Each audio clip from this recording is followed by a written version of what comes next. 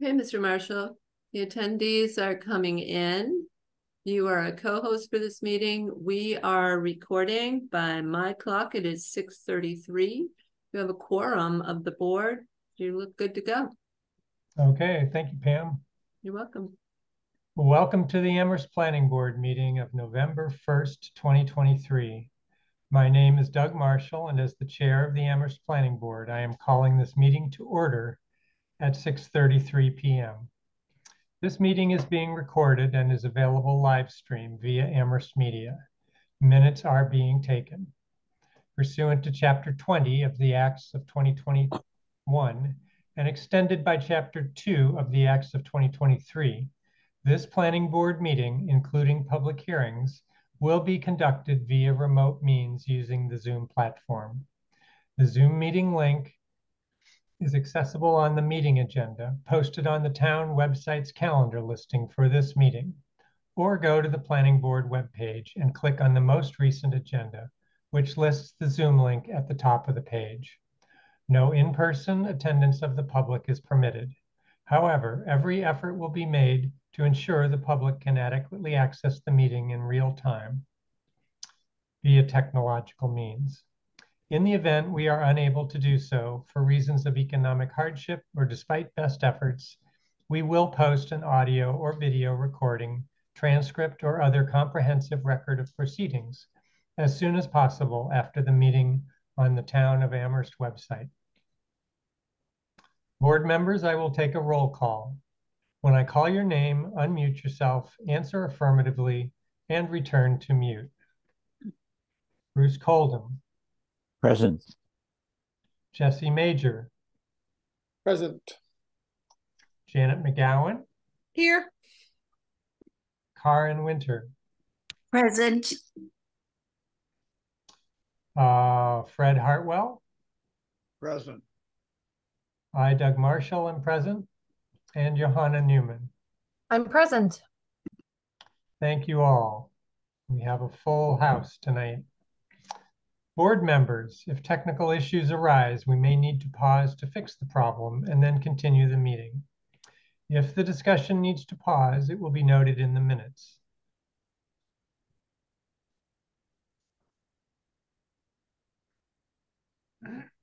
Please use the raise hand function to ask a question or make a comment. I will see your request and call on you to speak. After speaking, remember to remute yourself. To the general public.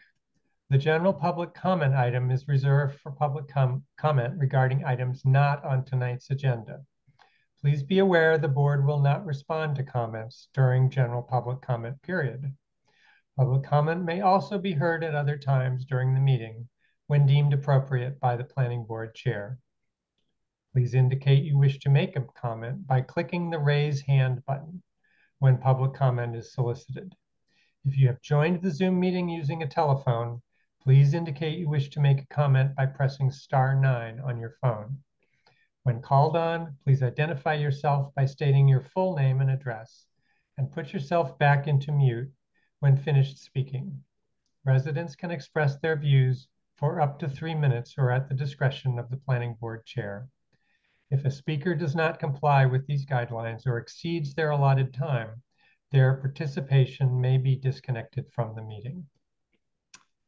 All right, so time now is 6:37, and our first item on the agenda is our minutes. We have the minutes from September 20th available for review and approval.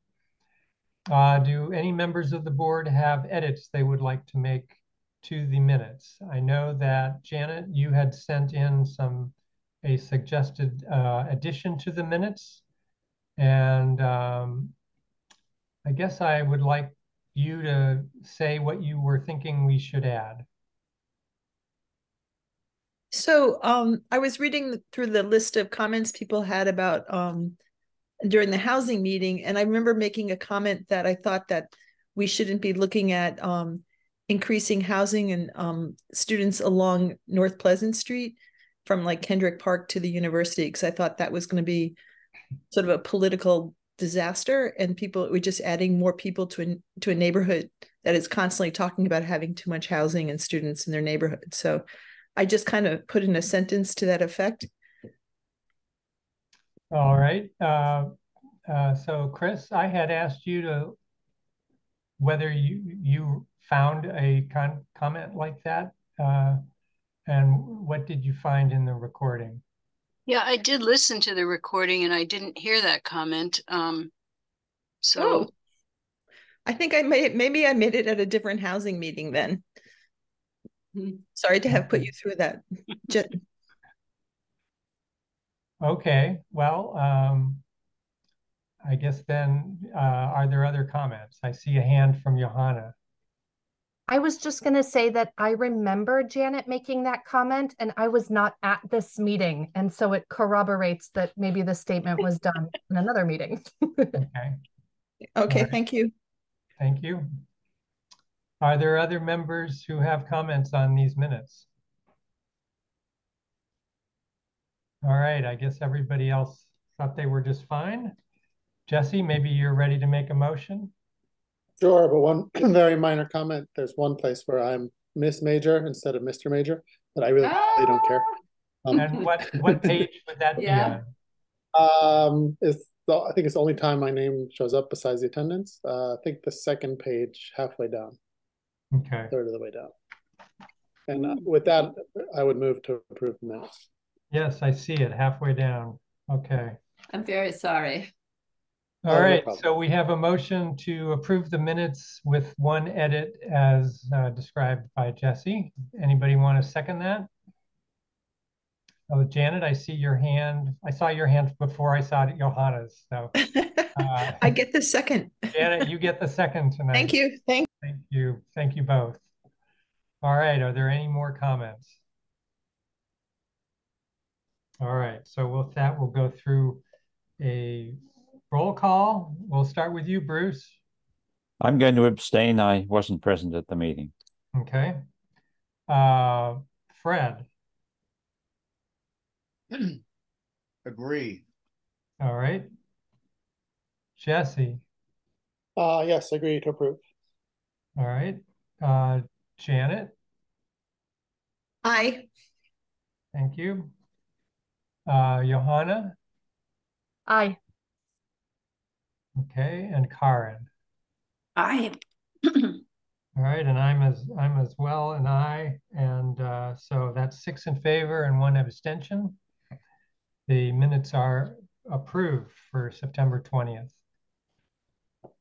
All right, thank you all.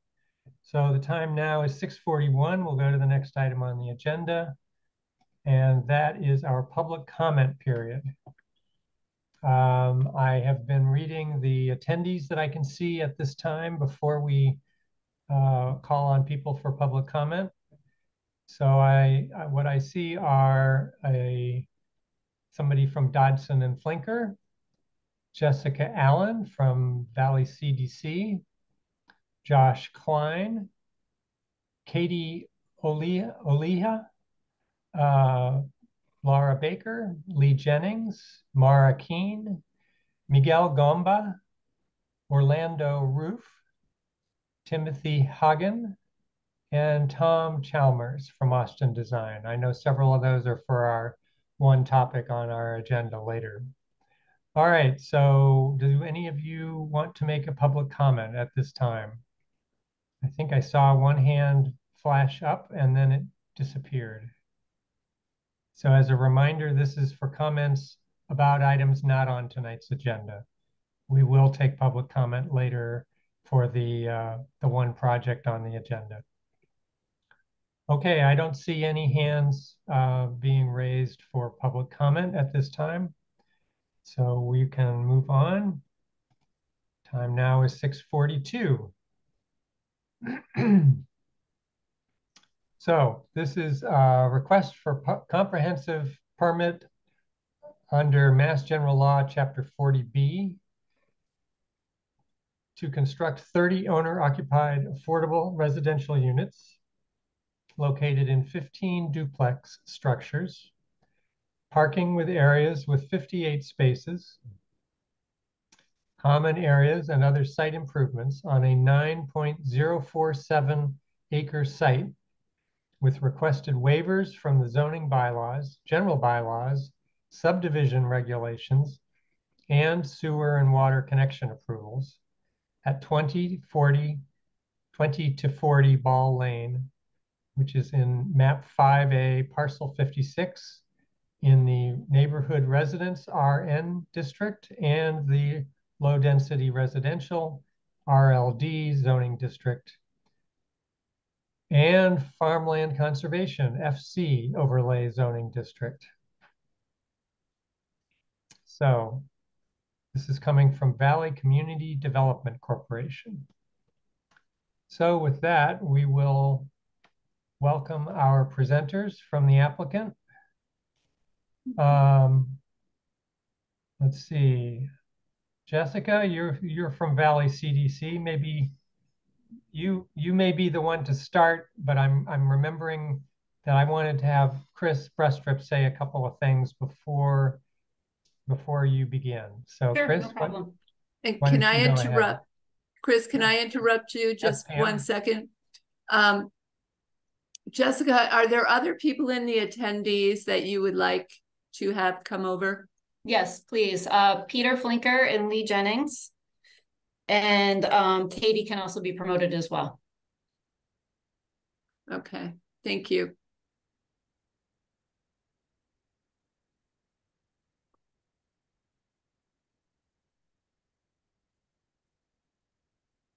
Shall I go ahead, Mr. Chair? I'm seeing Dodson and Flinker still among the attendees, so they need to come They're over. coming. They're coming. And maybe I missed this, was Josh Klein one of your team members? Yes, he is. So, and Okay. he's already been promoted. So okay, good. Yeah. All right, so welcome all, and Jessica, why don't you go ahead? Mr. sure. Chair, did Chris you want me wanted to give an intro? Oh, I'm sorry. Yep. Chris, why don't you? Sorry about that. So this was prompted by Bruce Coldham asking a question this afternoon. What is the planning board expected to do at this presentation, and what kind of recommendations should they make? So I'm just going to read an email that I wrote to the planning board this afternoon explaining. The planning board is being given an opportunity to comment and make recommendations to the Zoning Board of Appeals about the proposed Valley CDC development called Amherst Community Homes, located at the intersection of Montague Road and Pulpit Hill Road. I attached a sample letter to the email that I wrote to Mr. Coldham and the other planning board members, which contained a letter that the planning board had written on 132 Northampton Road. So that was a project that Valley CDC did a couple of years ago, just to give the planning board a sample of the kinds of recommendations that they made at that time. So the ZBA will be making a decision as to whether to approve this project, to approve it with conditions, or deny the application for a comprehensive permit. The state funding agency will make or has made a determination as to whether to fund the project. I believe that they have made that determination. And I think the project eligibility letter from the state has already been received.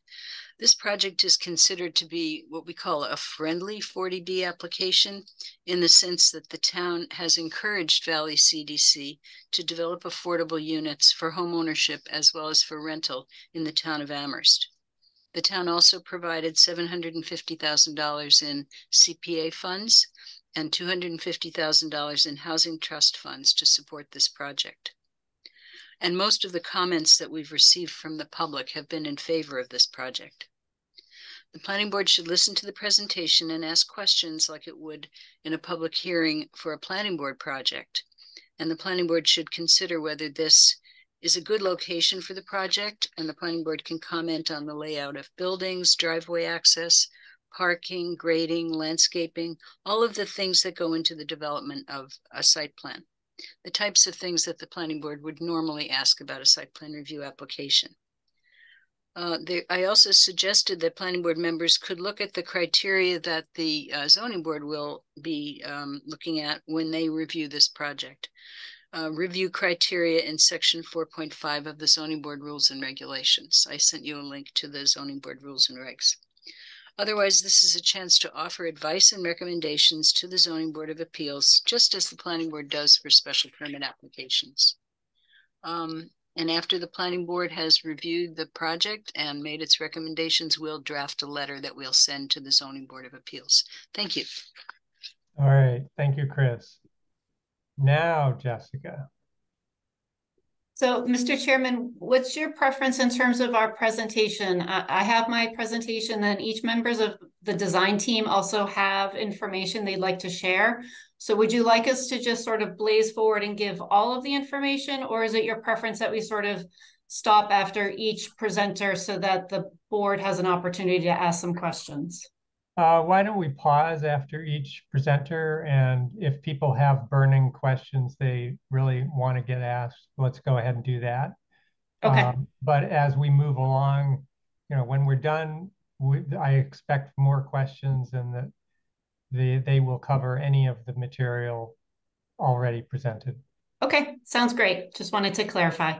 So I'm going to go ahead and share my screen, and I'm going to give a presentation of the overall project goals, the affordability, so that the board has an understanding of Valley's purpose and mission here in this development, proposed development.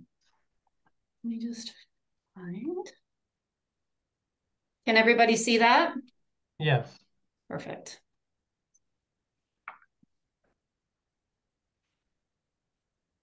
This is not going to let me go to full screen. Okay, so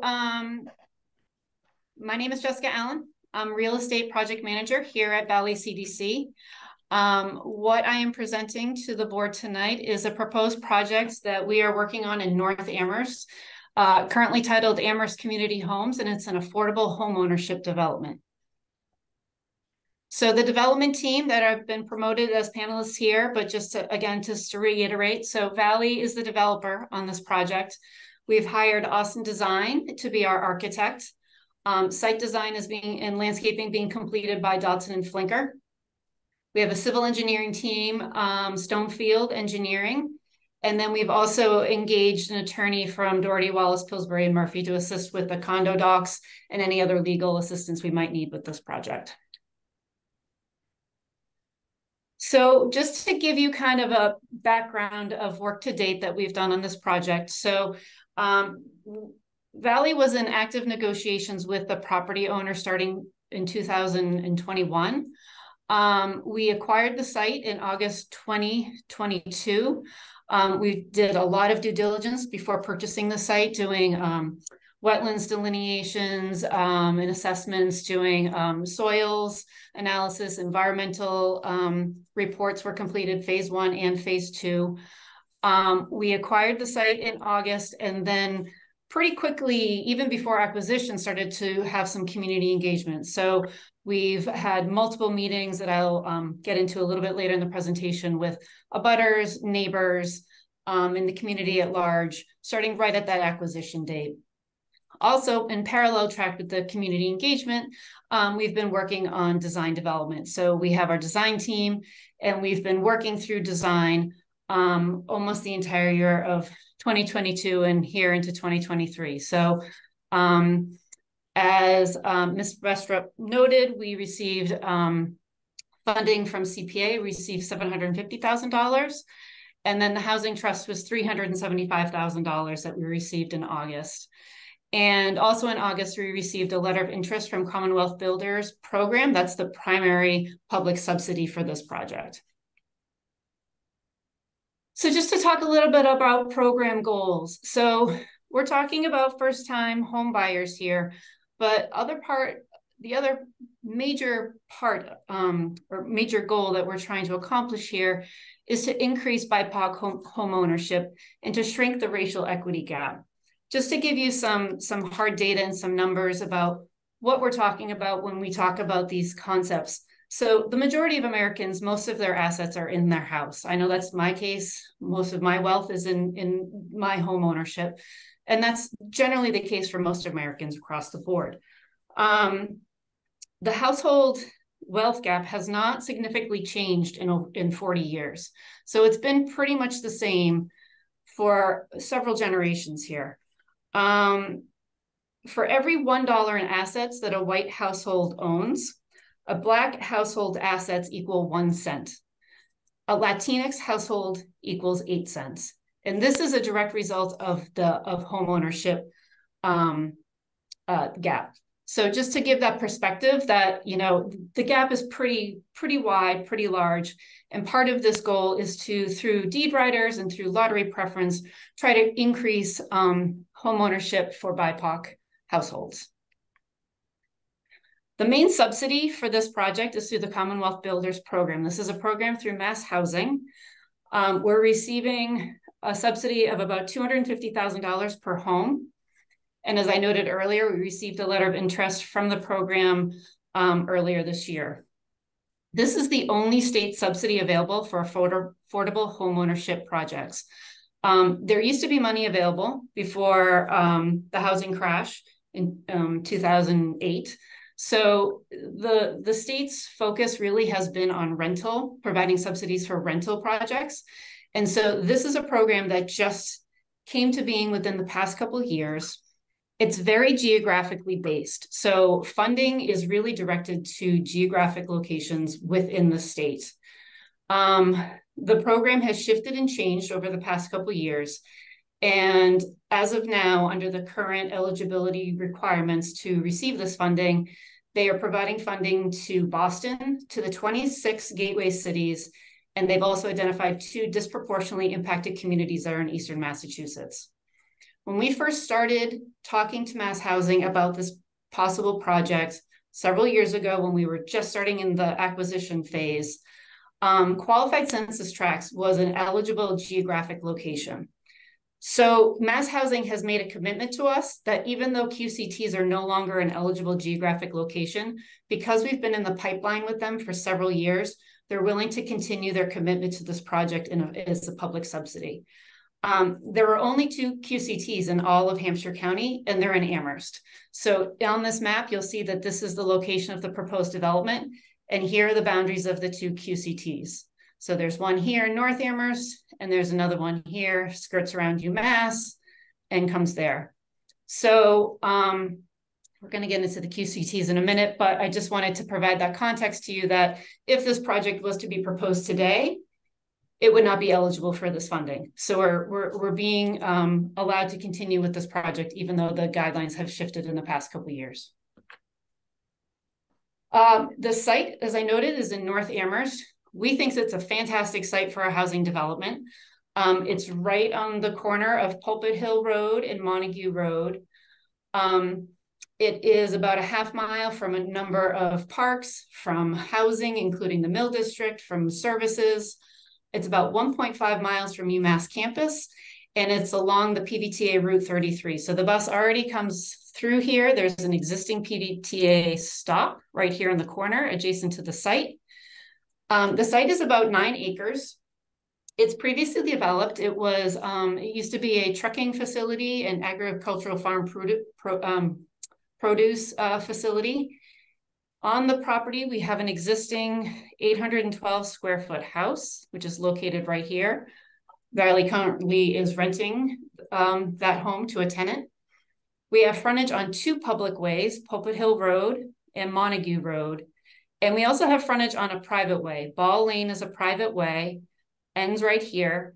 And the site has access from 2 locations, from an existing driveway on Montague Road. There's also access to the site from Ball Lane. The site has 2 areas with delineated wetlands. We've got wetlands right here in the front in this kind of old country ditch that over time has turned into wetlands. And then we have additional wetlands in a riparian area back here. This is an intermittent stream back here, but there's a steep slope and lovely intermittent, lovely riparian area back here. Public water is available to the site, both through Montague Road and Pulpit Hill Road, and public sewer is available through a connection on Ball Lane. Here are just a couple photos of the site. So this photo is standing along the edge of the riparian area towards the back of the property and looking out towards the intersection. Here's the intersection down here, Montague Road and Pulpit Hill. This photo is standing at the intersection itself and looking back towards the riparian area, which is back here. And then, as I noted, it's been previously developed. So we have some concrete pads and driveways from the former commercial industrial buildings. And then here's a photo of the existing house. So as I noted earlier, we've gone through a pretty robust community process through this. Since May of 2022, we have had either in-person or Zoom meetings with neighbors and abutters. That's within the 300-foot buffer zone and with a lot of the direct abutters. We've had some one-on-one meetings with them. We've gone before the town's technical review board 4 times at various stages of the design process. So we get to a point where like, okay, we're now going to start stormwater. Let's check in with the town and see what their preferences are. And it's been a super helpful process to help guide this development to make sure that we're designing in a way that the town departments feel like makes the most sense. We've had a number of meetings with municipal committees, like I noted, the CPA committee and the Housing Trust Committee. I've also had meetings with councilors. Town councilors came for a site visit. I've had one-on-one conversations with councilors. So there's been a lot of communication there. And then we've had a lot of multiple emails and phone calls from abutters, having questions, wanting to check in directly. And then people who are just interested in purchasing here and are asking me, when's the application process starting? When can I get a house here? So there's been a lot of interest, and we've had a lot of conversations with people, and we feel like we've done a really good job communicating with neighbors and abutters about this project. So I'm just going to give you kind of a broad brush of our design concept and let the design team dive into the details. But we have 30 homes, 15 structures. So we've got duplexes. The duplexes are a combination of 2-bedroom and 3-bedroom homes. Each of the homes has 1.5 baths. Because we're going through the comprehensive permit process, all of the homes will be included on the town's subsidized housing inventory. We're looking at about 10 of the homes to be available to households that are at 80% area median income or below, and 20 homes to be marketed to 100% AMI or below. In terms of the site design, it was really important to us to preserve the frontage and to preserve this beautiful meadow that you can see from the intersection of Pulpit Hill and Montague Road, and to work to concentrate development in those areas that had already been previously developed by the previous owner, where the concrete pads are, where the driveway exists. So trying to tuck the development back to keep it away from the road and preserving that front area. We were really looking at a co-housing model or a pocket park design model for this project. So looking at two shared parking lots with shared open space, and that open space being designed through the pedestrian walkways. We have, one large open space here, but we have these little pockets of open space that have been designed utilizing the pedestrian pathways. All of the homes are going to be oriented for passive solar, which means we're trying to maximize solar heat gain in the winter and minimize it in the summer. This will hopefully help offset some of those heating and cooling costs for the homeowners. And each homeowner will have a limited use area, which you see on the plans, these little dotted areas in here. And that gives some privacy and the homeowner the ability to sort of maintain and manage their home the way that they would like to. So that's privately maintained limited use areas for each homeowner. In terms of the building design, the range of the homes is from about 995 square feet to just under 1,300 square feet. All of the homes have been designed to be visitable, which means that anybody who has mobility impairments is able to enter the house and utilize the ground floor. 6 of the homes, which are single-story homes, will be designed to be accessible. The buildings are designed to be passive solar, which means more windows on one side and less on the other. We're looking to have a fossil-free development here, so all electric utilities in the homes. The homes have been designed to have both interior and exterior storage space, with the idea that we didn't really want homeowners plunking sheds down willy-nilly after the project's been developed. So providing some exterior storage space is part of that building design. And then we intend to have all of the buildings have their own individual PV solar units as part of their home. So talking about the Commonwealth Builders home buyer requirements. So these are going to be requirements for any homeowner who's purchasing a home here right off the bat. We are looking to have first-time home buyers. There's, some weeds in the definitions, but essentially anybody who has not owned a home in the prior 3 years. They need to have assets less than $100,000, and they need to be income qualifying. So they need to be able to qualify for a fixed rate mortgage loan. They need to be able to provide a minimum of 3% down payment or be approved for a down payment assistance program, similar to what the town of Amherst has under their CPA program. They must have the ability to pay all of their closing costs, and they must complete home ownership counseling by the time of purchase, which is a free program that we provide here at Valley. We intend to provide that service to any of the prospective homeowners. So just to sort of touch on the qualified census tracts here a little bit more detailed. So the home buyer preferences under the Commonwealth Builder program slightly shifted in 2023 when we had the influx of ARPA money that came into this program. So now the preferences are for households that are currently living in a qualified census tract, which I noted earlier. Amherst has 2. Just to give some data about what that means for the town, about 35% of the total town population and the total land area is encompassed within these 2 qualified census tracts in Amherst. Preferences will also be given to households that qualify for certain federal programs. This includes SNAP, free and reduced lunch, any number of federal programs that a household can qualify for. So those are the preferences for home buyer. So looking at anticipated sale prices.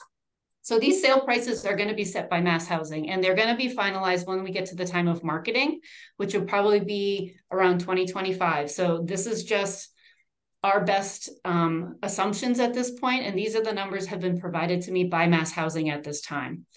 So the numbers will be reflective when they are set of the current HUD income limits for households and the market conditions. So for instance, interest rates plays a huge part in setting these home prices. So as interest rates continue to creep, the sales prices are going to shift based on that. If they drop, they will also shift. So it's all really tied to making sure that somebody is not paying more than 30% of their gross household income on housing. So the range is around $150,000 for the smallest 1-story, 995 square foot home at that 80% level, and then ranging all the way to $232,000 for the 3-bedroom, 2-story home. These are still well below current market prices in Amherst. As the numbers right now provided to me by Mass Housing, this equates to households need to have an income range of around $63,000 to around $92,000 in order to purchase these homes. Each of the homes will have a 30-year restriction term from initial sale. So this is one of the requirements under the Commonwealth Builders program. Often you hear of any affordable housing even home buyers from way back when having a 99 in perpetuity restriction. Again, the purpose of this program is to really assist a home to increase assets and to increase generational wealth. You can't do that if you have a restriction in perpetuity. It needs to be sort of aligned with maybe the length of a mortgage to give a family the ability to sell the home at a market rate number after they've fulfilled the restriction. So under Commonwealth Builders, they have kind of a 2-tier structure.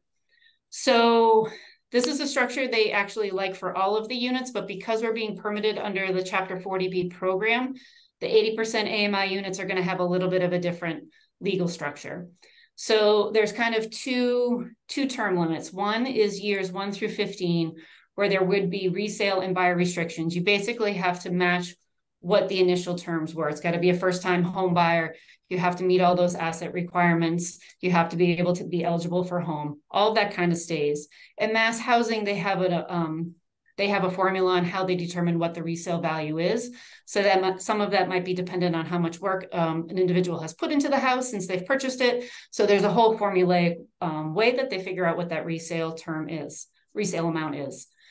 For years 15 through 30, there's unrestricted sales amount, and there's unrestricted in terms of the buyers. It wouldn't necessarily have to be a first-time home buyer, but it is subject to an equity sharing with public funders.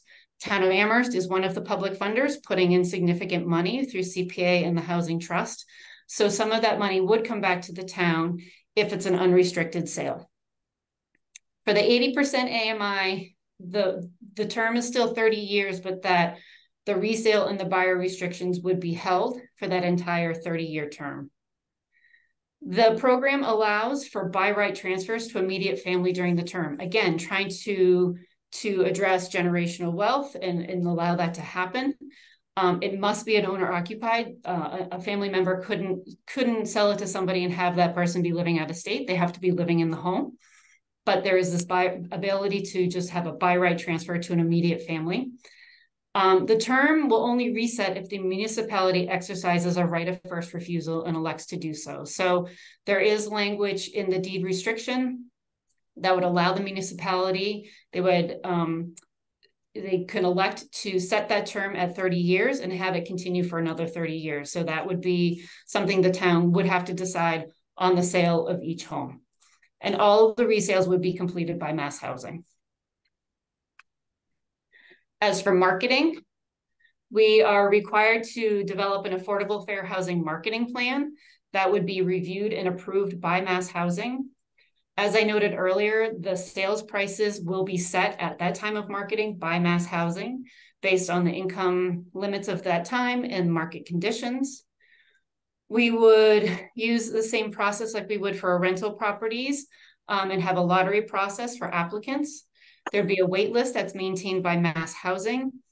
And there would also be a third-party affordability monitoring agent, which would be Mass Housing, to ensure that Valley is in compliance with the Affordable Fair Housing Marketing Plan.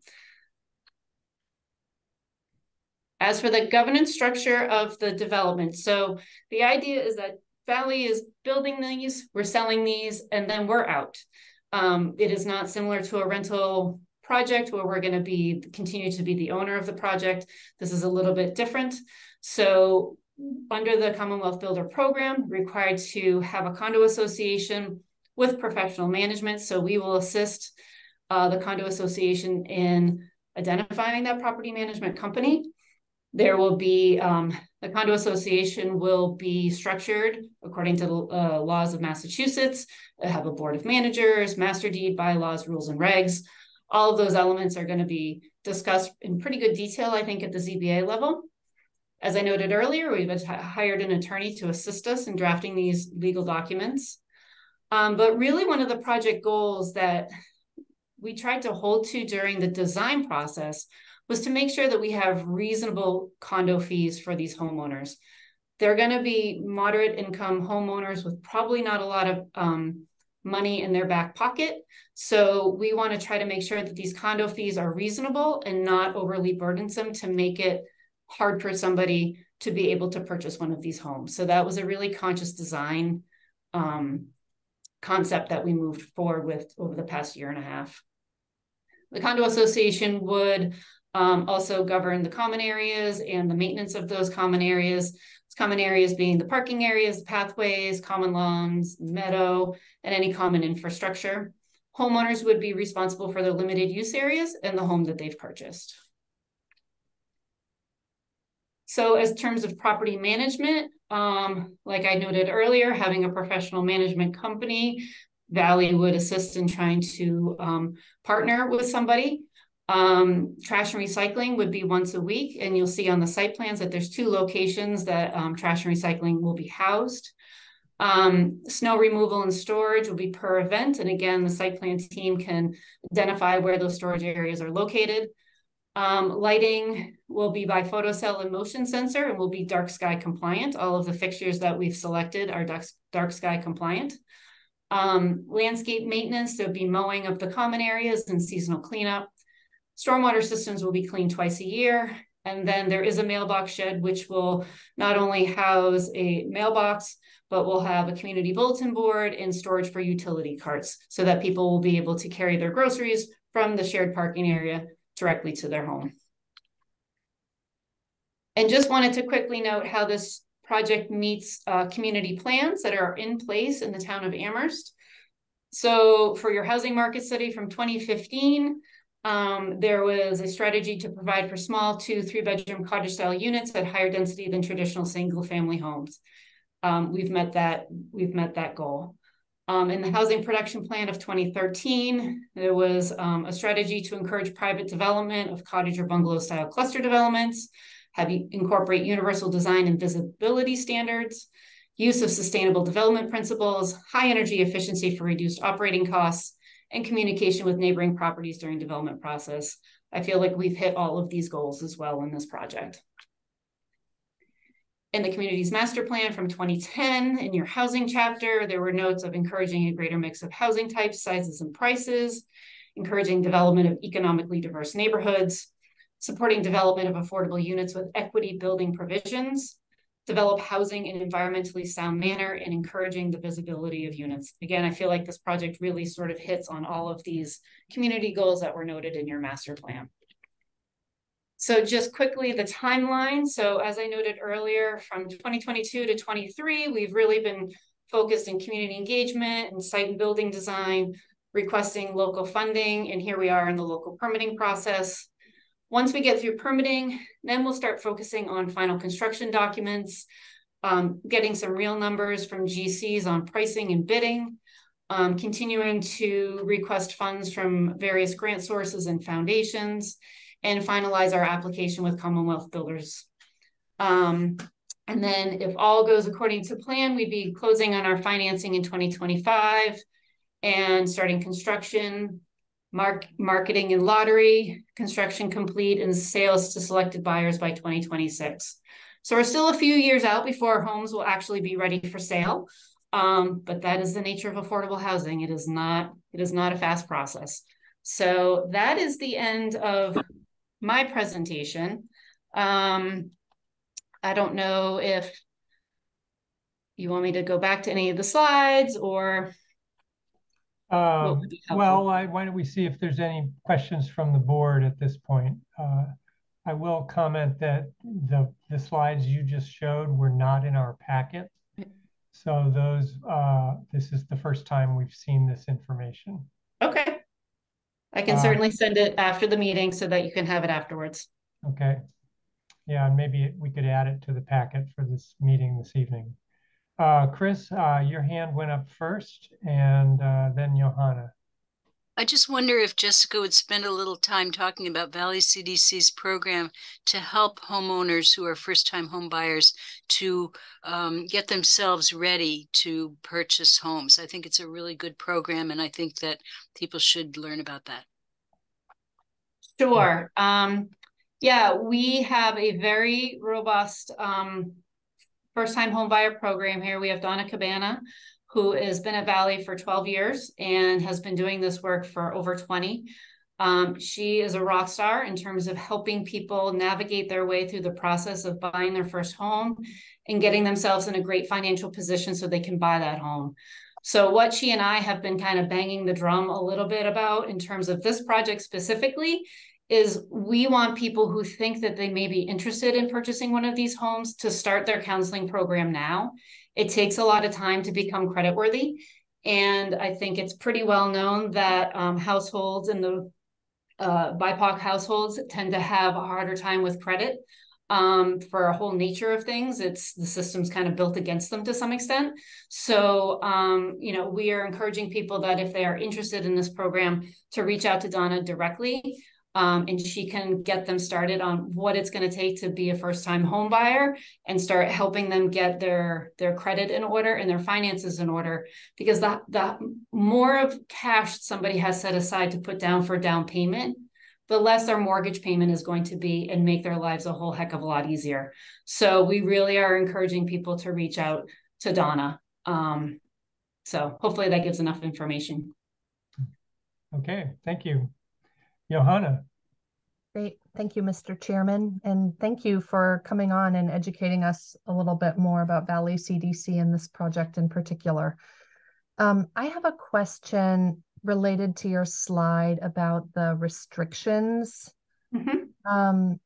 which I think the aim of those restrictions is to make sure that you get as much of kind of affordable housing generation out of this project as possible, even if there are sales, would be my impression. And so I just want to make sure I'm understanding those restrictions. Sure.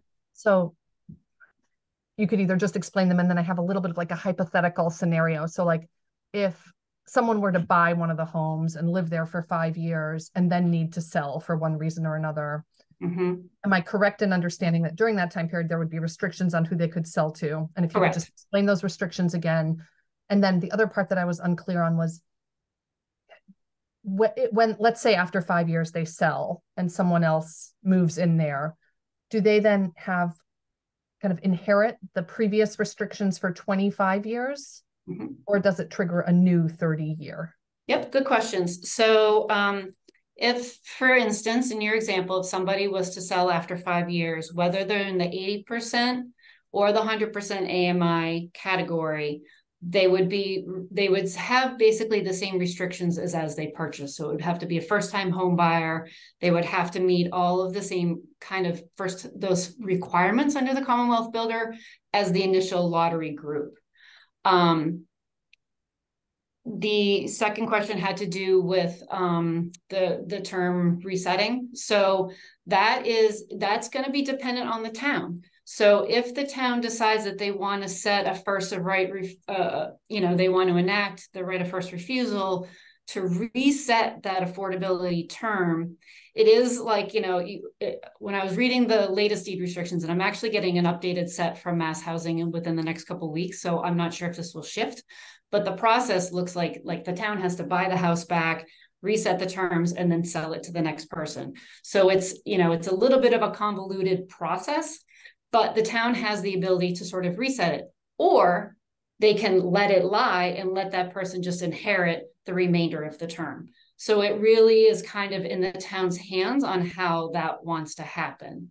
And, in a couple of meetings, I think it's the one in December 21st, I am going to have folks from the Mass Housing, from the Commonwealth Builders Program, participate in that public hearing. And if you want a better understanding of sort of the weeds of how that would happen, I would encourage you to attend that meeting, because they'll have all of the details. But that's essentially how it works. So it's kind of in the town's hands to decide whether they want to reset it or let somebody sort of, play out that length of the term. And maybe it makes a difference to the town on whether it's 5 years or 10 years or 15 years or 25 years, so.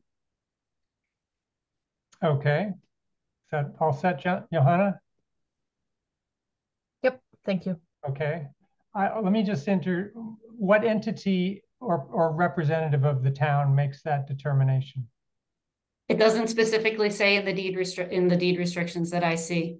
So it just says the town of Amherst. So I think we can, as the deeds get drafted, as we get to the end here and construction closing, my understanding with Mass Housing is there often is a discussion between their attorneys and the town attorney to make sure that the language is exactly what the town is looking for. So I think that can be set further down the road before we start construction. Okay. All right. The next question is probably from Janet. Thank you for this presentation. I think this is a really exciting project. And it seems like you really worked well with the community and the way in the setting to kind of create a really nice place. I have a few questions. I'm not sure if some of them should come later. One of the questions I had was, so somebody buys this house and then can they rent it out to somebody else if they got a job elsewhere? Do they have to own or occupy? Yeah, so there's a no renter provision in the deed restrictions. So if somebody got a job elsewhere, they could either transfer it to a relative or they would have to sell it. Okay. Correct. Mm-hmm. And then I had questions about like different kind of energy saving things. Like I wondered if you considered putting a solar canopy over the parking lots as a way. I think there's probably a lot of federal and state incentives right now for that, and possibly more coming down the pike. And then on a day like today, it seems like it'd be fantastic to have something over your car, as well as if you're, walking a long way to get your groceries to your house. And so I wondered if you were looking at that or at geothermal as a way of heating to, in the long run, really reduce energy costs for the people who live there. So we did talk to our solar consultant about canopies, and basically the answer was it wouldn't work out in terms of the production of it. It couldn't produce enough to make it worthwhile. So, and the grid wouldn't allow a certain amount. So there was like a kilowatt issue basically with the canopies and the existing system. I can go back and pull out those details again and refresh my memory of exactly what the issue was. But in our conversations with the solar consultant, it was recommended that it really wasn't worth it at the long run in terms of how it would work. I think the other complexity to that too is also, again, trying to keep the condo fees low. We're trying to keep the common infrastructure as much as minimum as possible. And so we did discuss it and we decided not to do it. Okay, and then was there any talk about charging stations for the cars? Because there are charging stations on the plan, and I think the site team can get into that and where they're located and how many we have, but we will be meeting the stretch code. Yeah, so it seems to me like I could see how you may not easily be able to connect to the grid, but it just seems like if everything's all electric, most of that power would stay in-house. But maybe with the new federal program and the new state subsidies, that calculation will change. But I think it'd be great to, in the long run, to reduce the energy costs to the low-income buyers. Sure. I have questions about lighting and stuff, but I can do that later, I think. Yeah, we're going to get into that later. So why don't we do that during the design portion? Thank you. Thank you. Bruce. Yes, living in North Amherst, I've been watching the evolution of this for quite some time now, and constantly impressed with the aspiration for this project, and that's only been enhanced by your explanation so far tonight. I have to say also that I've been active in Habitat for Humanity now for about 10 years. I'm a construction superintendent for the houses that we build, and I've always been and I've understood that we put a deed restriction on these houses and that they remain affordable in perpetuity. And my base level understanding of the world of affordable housing was that was a good idea. So I was intrigued to hear the explanation you gave for sunsetting the restrictions at 30 years as it relates to wealth building. I just wanted to say that because that was, I think, the most significantly new thing I heard, not just about this project, but about the way of thinking in the world. And I just wanted to make sure everybody else perhaps understood that, because it seemed to me to be a significantly interesting strategic component of what you're trying to do. That's it for now. Thank you. Okay, thank you, Bruce. Karen. Yeah, I agree with Bruce. I think that's really interesting that the homeowner can sort of appreciate the value of the home in this case. But I wanted to reiterate my strong feelings that Janet expressed. It's a cluster house that housing unit like this, which would be perfect for communal geothermal. And we've had geothermal in our big house now for probably 25 years.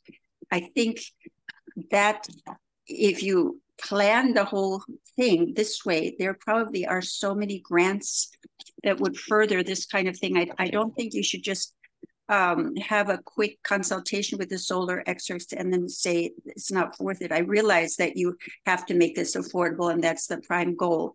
But in the climate that we're living in and the time that we're living in, I think this crisis is going to only accelerate, and there's going to be, first of all, energy will be more and more expensive. And second of all, probably there are going to be more and more rules demanding that new developments like this get together and have a kind of an aggregate energy system.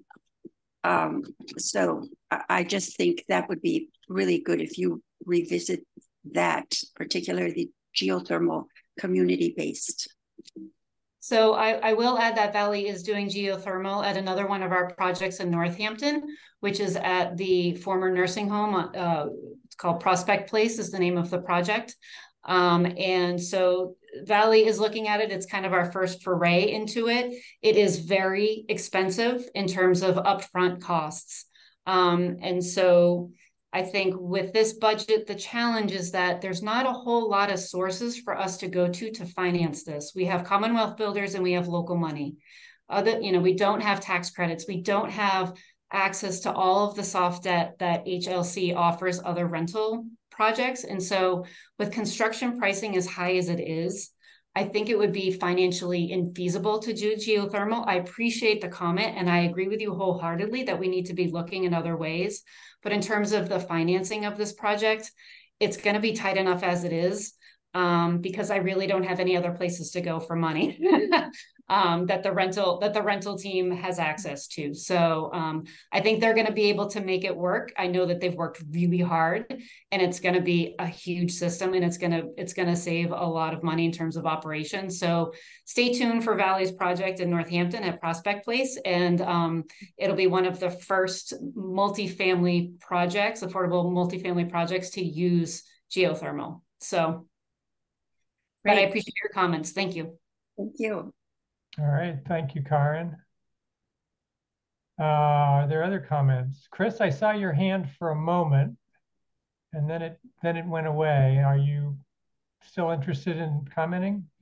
Someone mentioned a conversation between Valley's lawyer and our lawyer with regard to paperwork. And I wanted to say that we are having someone from KP Law, Carolyn Murray from KP Law, assist the Zoning Board of Appeals. She's coming to all the public hearing sessions, and she's in touch with me and with Rob Wachilla, who are the staff people for the ZBA on this project, and helping us make sure that we do everything correctly, but also will be involved in looking at the condo documents and the homeowner association documents, et cetera. So I just wanted to reassure people about that. Okay, great. All right, I don't see any more comments from board members. I do see one hand from Josh Klein. And so maybe we could let him ask a question. Josh, when we bring you over, if you could give us your name and your street address, and you will have up to 3 minutes for a comment. Hello, Mr. Klein. We cannot hear you. Yeah, it says you're not muted, but you were not coming through. Yeah, sorry about that. I'm the engineer for the project. I got bumped out of the panelist spot, so I was just raising my hand to get back in. Good. Well, welcome back. Okay, so why don't we go on to maybe the civil engineering? Would that be the next one to do? Either site, if you want to do site design and understand sort of the big picture, and then I think Josh and Katie can dive into the weeds of the stormwater. I mean, they kind of work together, but one kind of drives the other. So we can do site design and then engineering following up, or they can tag team together. But okay. Yeah, good evening, everyone. I'm Peter Flinker, Dodson and Flinker in Florence. And here with Lee Jennings, my colleague tonight, to talk about, I'm going to start by talking about sort of the overall master plan quickly and sort of why it looks the way it does. And then Emily's going to talk a little bit about the landscape plan, and then we'll hand it over to the civils to talk about drainage and grading and all those good things. Can you do a full screen on this, Lee? Thought you were seeing a full screen. We're seeing windows, and windows. At least I am. Oh. Yes. Yeah, we see both the current slide and the next slide. There you go. There you go. Okay.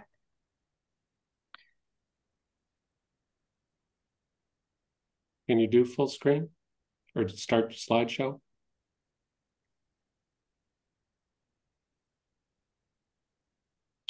There we go. So we wanted to start with sort of showing where the site is in relationship to the rest of North Amherst. As you know, it's on the corner of Montague Road and Pulpit Hill Road. And really, it's kind of in the center of a donut surrounded by open space. To the south, there's the Mill River Recreation Area and the Mill River going up to Puffer's Pond. And to the north, there's the Cherry Hill Golf Course. And so we've really been cognizant, as Jessica said at the beginning, of trying to keep these patterns alive and interfere with them as little as possible. So to try to maintain the open space along the road and so on. If you go to the next slide, Lee.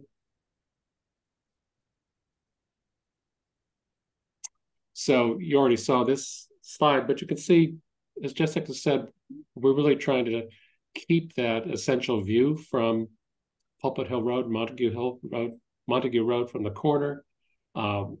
We have to preserve the wetlands, of course, but we're trying to buffer those as much as possible with a wider than required riparian buffer, and then reuse that complex of buildings, which is now primarily disturbed ground and old foundations, to reuse that as the core of the development site. We can go to the next slide. So this is kind of the overview. And we looked at a number of different options for how to access the site. Could we have a new road that connected from Ball Lane over to Pulpit Hill Road? Could he have all the access off of Ball Lane, all the access off of Montague Road, and so on? And we pretty quickly settled on sort of trying to come in, split the parking and the access from both ends of the site, and really have the minimal impact of cars. Of course, then the cars are closer to the road, but trying to screen the cars in two separate lots at each end and make the center of it entirely pedestrian. So it's basically a co-housing model in terms of function, even though it's not a formal co-housing project.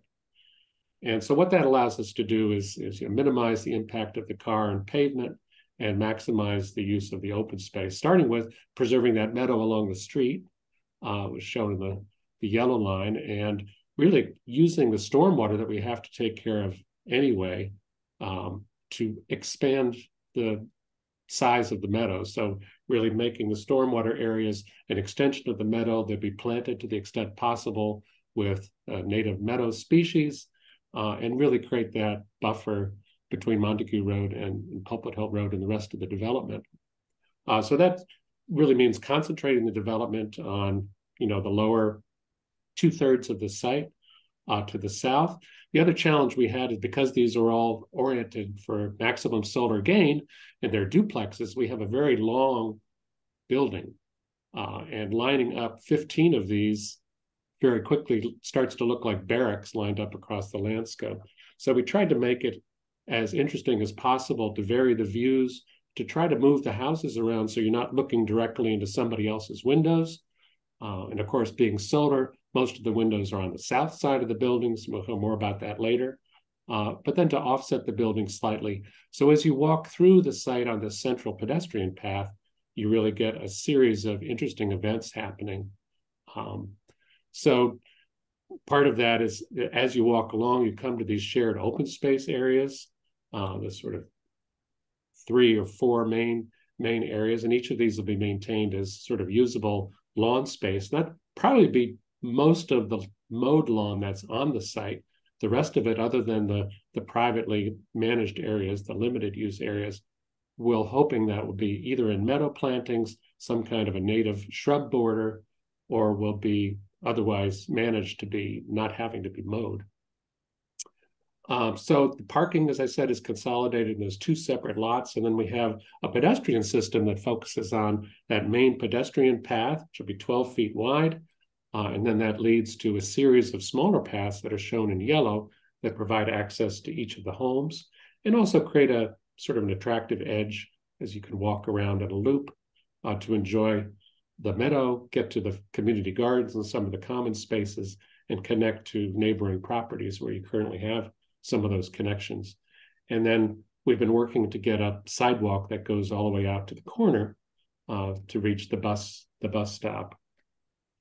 And then the last part is really carving off these limited use areas, which really function as a separate sort of property boundary around each home.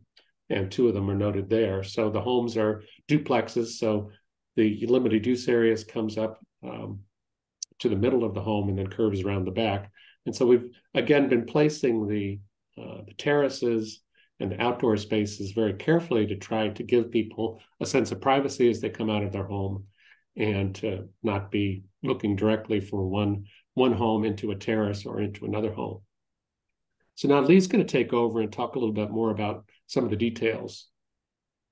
Hello, everyone. So as Peter mentioned, we have these 2 parking areas, and we're providing 58 spaces of parking, and it includes 8 EV spots and 4 EV ready. And at each parking area, we'll have a dumpster location and a mail shed for the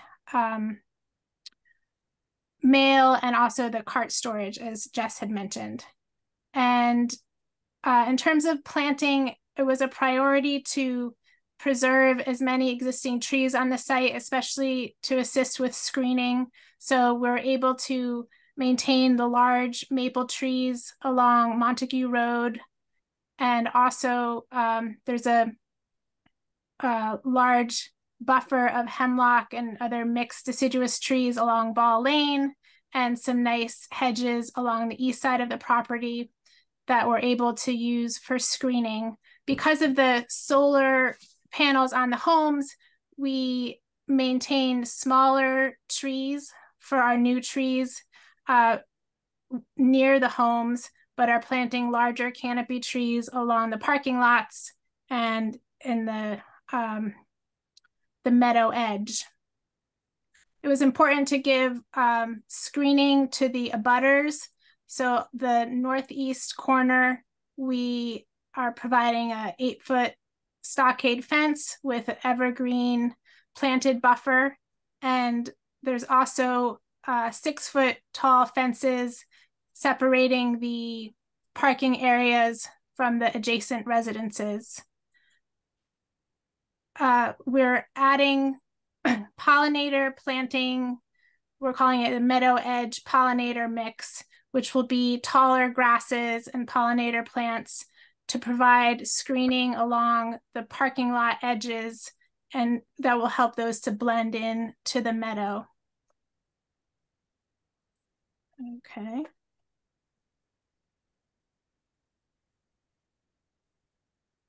Looking more at one cluster of houses, we can see that each home will have their limited use area, which are the dashed lines, and a front walkway to a porch, and then a shared front garden space that would be maintained by the homeowners association. And each unit will have a rear patio with a connection to an outdoor storage area that's attached to the building, and 16-foot long fence to separate the patio areas and provide privacy at the rear unit. In terms of lighting, we have 3 different types of lighting on the site.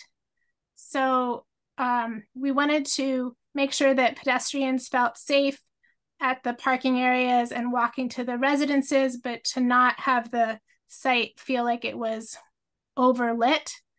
So we have 12-foot tall poles, which are the darker orange along the central pedestrian spine, and then 42-inch bollards at the secondary pedestrian areas.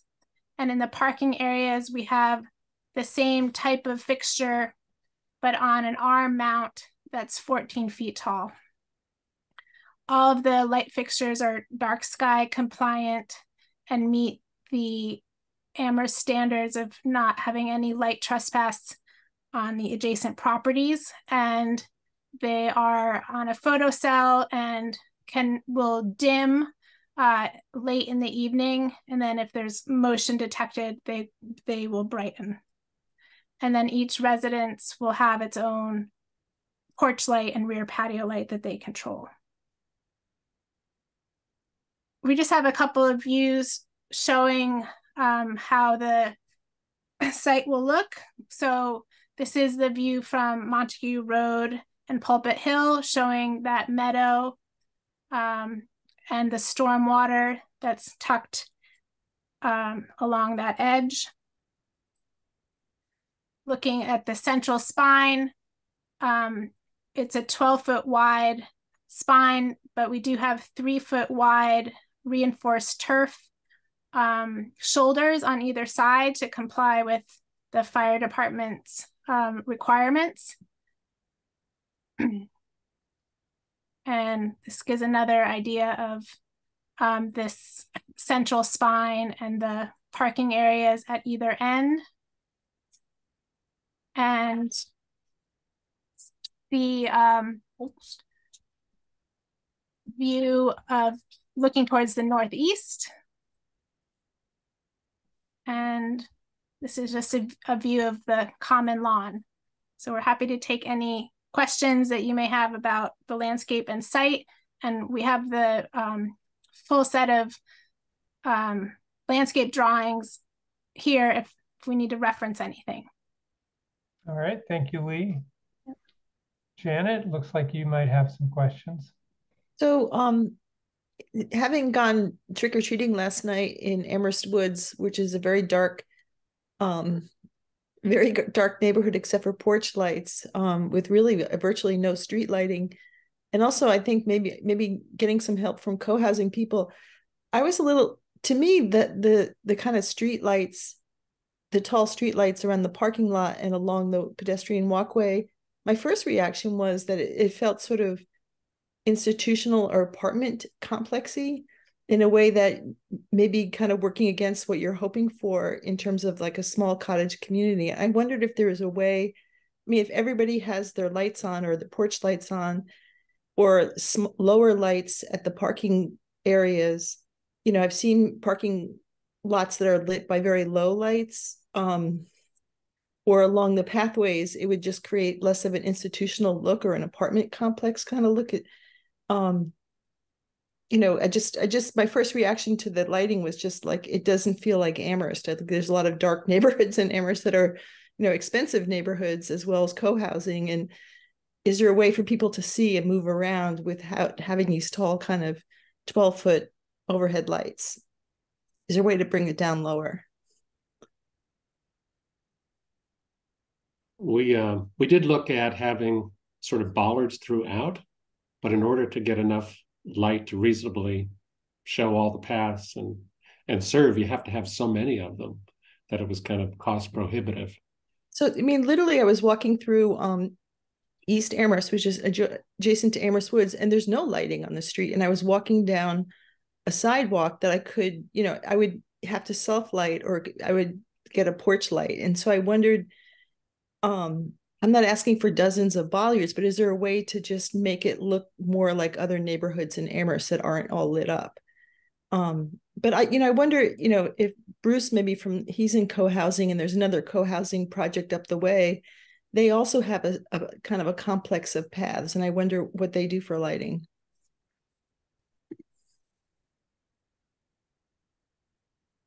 Bruce.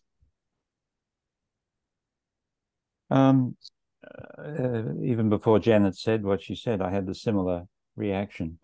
I thought it might be too intensively lit.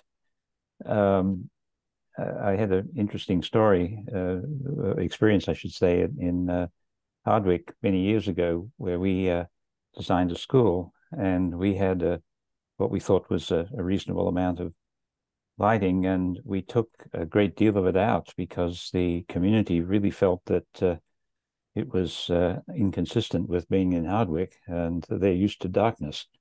And so I got a sensitivity for people's tolerance of dimness, let's say.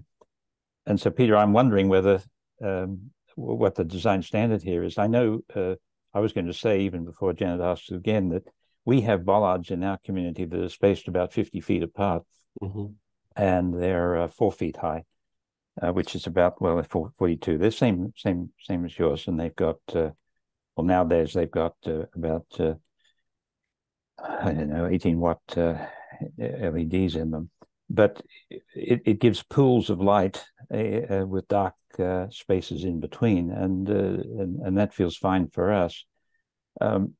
So I'm not here to say how I think you should do it, but it feels to me that the lighting might be more intense than I would expect in a community of this sort.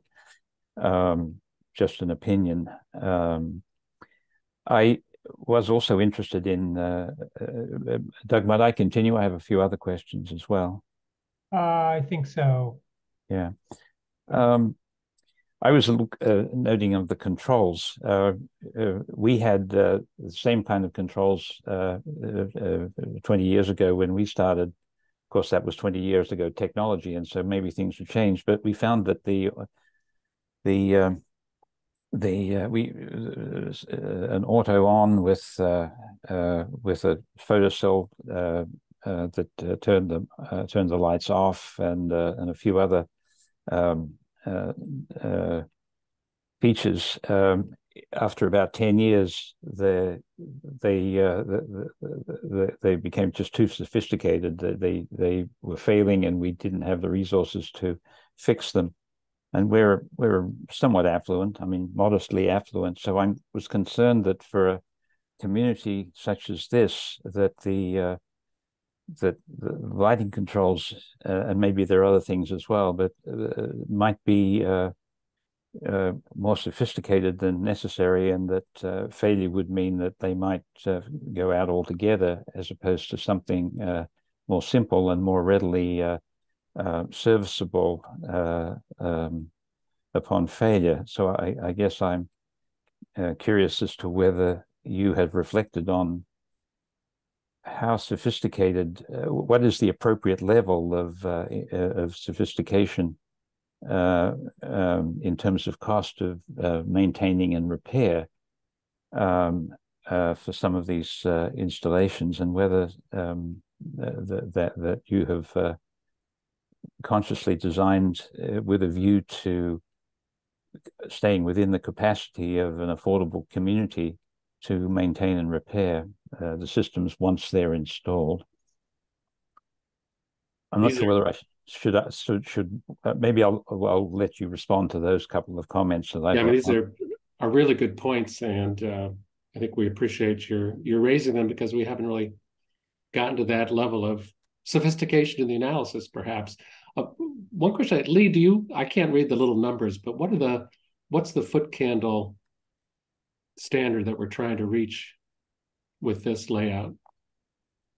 So Amherst doesn't have foot candle requirements that we needed to comply with. So we were basing it on our understanding of what's comfortable for pedestrians, which would be about half a foot candle. And then the parking areas, I mean, you always have areas that are brighter when you're right under the light. So we go from 0.4 foot candles to, I think, 2 foot candles right below the light. So it's kind of a standard for this sort of basic level of light, but I agree it may not be what you would want in North Amherst. But at the same time, we don't know. Well, we know this population is going to be diverse. There's going to be kids, people coming and going at all hours. Can I mention one? So we want to make sure we have enough to make it safe. Unlike the home that I live in, where I park right next to the house, you know, some of these folks will have to go a couple hundred feet to bring their groceries to the front door. So it may be a somewhat different situation than we as homeowners, you know, in most of Amherst experience. I wanted to call on Jessica, just because you raised your hand during this conversation. Yes, I have a follow-up on this. Back to you, Bruce. Yeah. Okay. These are all really great points, and I appreciate the board bringing them up. I will say that lighting was one of the things that we struggled with as a team, because you're trying to find that like sweet spot. You want to be able to, you don't want to overlight it, but you want to make sure that people feel safe. And I think that it's hard because there's not always a commonality between people on what they feel is best lit, if it's lit enough. So I think there's always a varied of opinions. I'd be happy personally to take lighting out if that was the desire of the town. I hesitate to put more lights in. I feel like, this is sort of, we're presenting the maximum of what we're comfortable with as a design teams in terms of how much we would want this lit. And again, thinking about safety of people being able to get out of their cars. I've also been told that it's not great to have dark spots in between lighting fixtures because that's where people can often trip. So, thinking about all of these advisories that we've been provided, I welcome any feedback from the planning board, and whatever that feedback goes to the ZBA in terms to come up with a lighting system that feels right to the community. We're happy to do that. So I just wanted to put that out there, that this is something that I think is a very challenging aspect of this project, given its location in North Amherst, also given its location to wetlands and riparian areas. We don't want to overlight and confuse bugs and insects as they're migrating. So these are all things that we've thought about, and we are presenting where we landed, but it's definitely something that we can discuss and shift on. So okay, so for Chris, maybe when we're putting together our letter for ZBA, it might simply be that certain, some of the members of the planning board were questioning whether we could reduce whether the amount of light could be reduced and maybe be more consistent with the environment of the rest of North Amherst, something like that. Okay, Bruce, why don't we come back to you? You had another question? Well, it's a continuation, really. Okay. I guess I would ask Peter and Jessica and the team to whether they might, if they haven't already done so, to consider walking through, particularly, our community to some degree, but right across the road, the Pulpit Hill community. They've got lighting, and they've had, like us, they've had it installed for many years, and it's a very similar situation. We're walking 50 or 100 feet to our cars from our houses, but the community across the road even more so. So I think it's probably more relevant to it's a resource, and I do think it's more lighting than necessary. I won't say overlit, but I think more lighting than necessary. And I think if you were to look across the road and see whether that level of lighting is adequate, or if it isn't adequate, whether it might be made adequate with a couple more lighting, which would indicate perhaps that it would still be less than the intensity of bollards, particularly that you've got here. So I would encourage that, because I think you could save some money, but I think also just mostly it's a cost-saving thing here. I think it seems to me that you could get some dollars you could spend somewhere else. I've got some other questions, but I'll hold those for until later. Okay, Bruce. Janet? I was going to say exactly what Bruce said, is, to come visit either, the co-housing in some neighborhoods. It's just a really dark community. I mean, you might go to co-housing and everybody's complaining about the darkness, but I think that knowing those communities, I'm sure they would have ironed that out. I wanted to talk a little bit about the road, and is this and sidewalk access to Mill Lane. Would this be the right moment for it? I think we could start that conversation, sure. So I was concerned. I know I've been on Montague Road. I have friends who live along there, and people rocket along there. And I don't recall it. I see that you put a sidewalk towards the bus stop, which is excellent. But I wondered about a sidewalk going the other way to Mill Lane, and I imagine Mill River. I'm sorry. That would be expensive, and I think it'd be a great thing for the town to put in, or a joint project. And something to slow traffic down as people are pulling out or kids are crossing the road. Because it can be very busy, it can be not busy and dangerous. And so those are my concerns. Chris? Thank you. So Montague Road is actually a state road. It's a state highway, so it would probably mean that we'd have to ask the state to put a sidewalk in there. I know that the town has considered taking over Montague Road, but I don't think right at this time they're interested in taking on more road maintenance and more snow plowing. So that's probably not going to happen. So in any event, it's a state highway, so we would have to contact the state to see if we could put a sidewalk in there. Is there some other access to Mill River that you might be trails that I don't see on this map? Since we're in a town that's covered with trails. I'm not aware of any. Is there? Bruce is shaking his head, yes. Yes, you could go up Pulpit Hill and then down Mill River, and yes, you by going up Pulpit Hill and around the corner and down. Oh God, what's the name of that bloody road? You can get to the Mill River, that recreational area. Okay. It would be the preferred walking route. Okay. I had just a couple of questions. First of all, will each owner need to mow their own little area that they're responsible for? And if so, if they're maintaining the yard, where do they store their lawnmower and their garden hose and all of that stuff?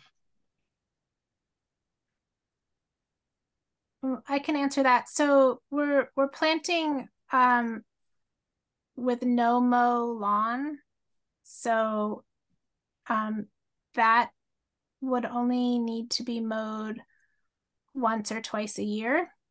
You can mow it more, but that would be the minimum expectation. And there are small outdoor, I think Tom will talk more about these, but there's small outdoor storage areas associated with each unit. Okay. All right. And then you had a cart storage at the parking lots. Is that to help you bring your groceries? That's right. So you take your groceries to your home and then everybody hopes you put the cart back. Right. Okay. But And there's then, enough space to fit more than one cart in the shed. there is. Yes. Okay. And at the end of the driveway, when the pedestrian path starts, are there bollards to keep someone from driving through there that only the fire department can unlock or something? Right. So there's a mountable curb, and then there's granite bollards on either side. In conversation with the fire department, they discouraged using removable bollards. So we thought that the combination of the mountable curb, and there's also signage directing people that vehicles except emergency vehicles aren't permitted, would keep cars from going on this. And then if it becomes an issue, you could add a chain between those two bollards in the future. But there's nothing to keep me from driving up close to my house when my 89-year-old mother shows up and is visiting for a few days. No, and maybe the community would find that that's okay, or when you need to move in, okay, you can do that. Great. And I think the details of that will be housed in the rules of regulations of the condo association. So all of those details will be provided to the owners. Okay. Bruce.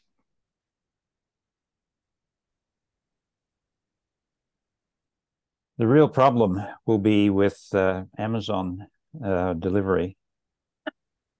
That's our experience. We haven't been able to keep them out. So you might want to consider how you want to handle that. Good point. There are package lockers in the mail cabinets, so packages can be put there. You have to be within a certain size. But would the two entrances to the two parking lots to the two mailboxes or mail sheds have different addresses? Like, how will I know which one to go into to drop a package for a particular unit?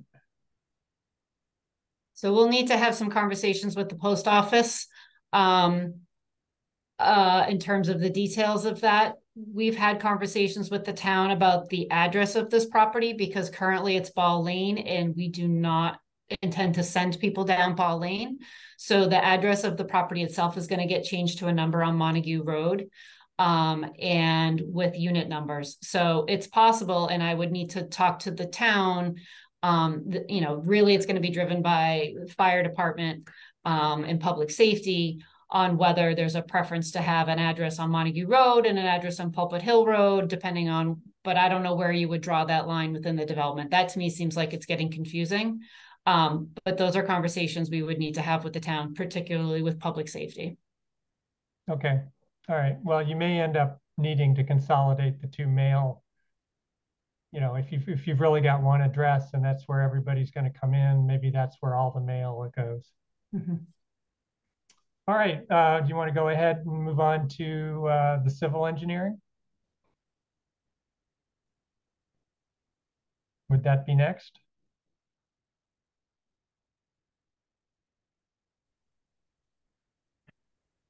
Perfect. I am happy to kind of jump in. Hopefully everyone can hear me all right. We can hear you well. Great. Well, nice to meet everyone. My name is Josh Klein. I'm a partner with Stonefield Engineering and Design. We're the site civil as well as the traffic engineer for the project. What is really nice about going behind such a strong landscape architecture team is they've really, done a lot of the work for us and talked about a lot of the fun stuff. So I will kind of touch a little bit more on some of the technical ideas. I'm happy to go a little bit deeper, into some of the technical elements, stormwater and grading, just as the board sees fit. But obviously, we are going to be working very closely with the Conservation Commission, as well as, various town staff and officials to kind of ensure this stormwater, the site civil design is done in accordance with the state and won't have any adverse impact. The first thing we kind of look at as engineers is really, how can we minimize impact to the surrounding area, to the existing natural features. And what we want to do is through the implementation of best management practices, stormwater measures, and design is really ensure that there's not going to be an adverse impact to the surrounding properties, as well as the public right-of-way and really the community as a whole. So in this case, we have a really nice, opportunity to incorporate that. Only about 20% of the site is developed with impervious areas. We're maintaining a lot of green space. We work on a lot of projects, throughout the state where, we are kind of forcing more impervious area or really flooding a site with a lot of impervious, where in this, type of community, our goal is to create open space, create common areas, create opportunities to naturally kind of bring in stormwater. So what we had to do here was kind of come in and deal with a challenge. So the site changed grade by about 20 feet along both the frontages. We see grade change anywhere from 12 to 15 feet, depending on which roadway you're on. So we really have to be careful how we, kind of move runoff and move water to kind of ensure we can treat it. So, the main stormwater feature is kind of shown at the front of the site. It's a stormwater infiltration system. We are meeting pre-treatment through the implementation of deep hood and sumps. We also have a smaller infiltration system along the Montague Road driveway, just because, again, with all that grade change, it's very challenging to get water to this system over here. So that's going to kind of handle this driveway. The site is collected through an on-site conveyance system.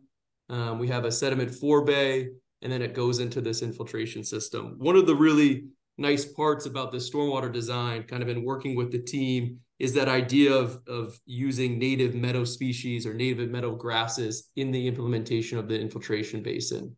So as we kind of come up away from the public right-of-way, the site kind of climbs. And so what we're able to do is kind of slope up, and then we're able to kind of come back down to create the stormwater basin, which is really nice because from the public right-of-way, you're not looking into a hole, you're not looking into a stormwater basin.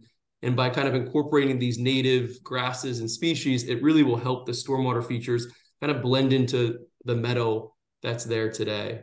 We are kind of reducing stormwater towards the back of the site. Again, there's a wetland that was kind of highlighted to the bottom of the page, as well as kind of a channelized wetland to the top of the page. So, we're kind of naturally improving runoff that's kind of today going to the bottom of the page. And then through the implementation of the infiltration basin, we're not only able to meet groundwater recharge requirements, we're able to meet kind of the buzzworld that we live in. As engineers, we talk about water quality. So we're meeting water quality through kind of pre-treating and then filtering the water through the infiltration system into the ground. So it ends up being, kind of a really nice design. These type of systems, will have to be maintained, and that will be part of the condo association documents. But, this type of design provides, kind of a best management practice that can be here and provide, a great stormwater management system. Utilities, again, utilities are available from both frontages. Sewer is coming from Ball Lane. We kind of have created a utility corridor through this spline that goes through the site. So that's where we're kind of able to kind of pull the utilities from. Again, happy to kind of go into that further, but, our goal here is ensuring everyone has, kind of, safe connections and access throughout. It was kind of vehicular movements were kind of touched on. Our office did run fire trucks as well as delivery vehicles and trash vehicles to ensure that they can safely get in and out of the site. We have already filed an access permit with the Mass DOT for the driveway along Montague Road. So we have started that process, and we're kind of excited to continue to work through them for their approval. I think it was touched on, we are providing EV spaces. There'll be both EV spaces as well as EV ready spaces in both parking areas that are available. One of those spaces will be ADA accessible. So again, someone that is handicapped will be able to use the EV space. So those are really the highlights. We're just starting our process with Conservation Commission. I think in a couple of weeks we have our field meeting, and then I think maybe the week or the week after that we'll really start the hearing process. So we're excited to continue to keep moving. Again, I'm happy to answer any questions. I could get as technical as the board would like, but it's a great project. We're really happy to be part of the team. All right. Thank you, Josh. Bruce. I'm curious about the EV charging stations. I think it's a very important, very good idea, and and we have to look at this, I think, on all projects. But I've been thinking about this for other projects, much more than this generally, and I'm wondering here, which meter are these connected to? How is that handled? Because I imagine that you're not going to know which home wants to have an electric vehicle and whether you can connect to their particular meter. I imagine it's not possible. So how is it handled?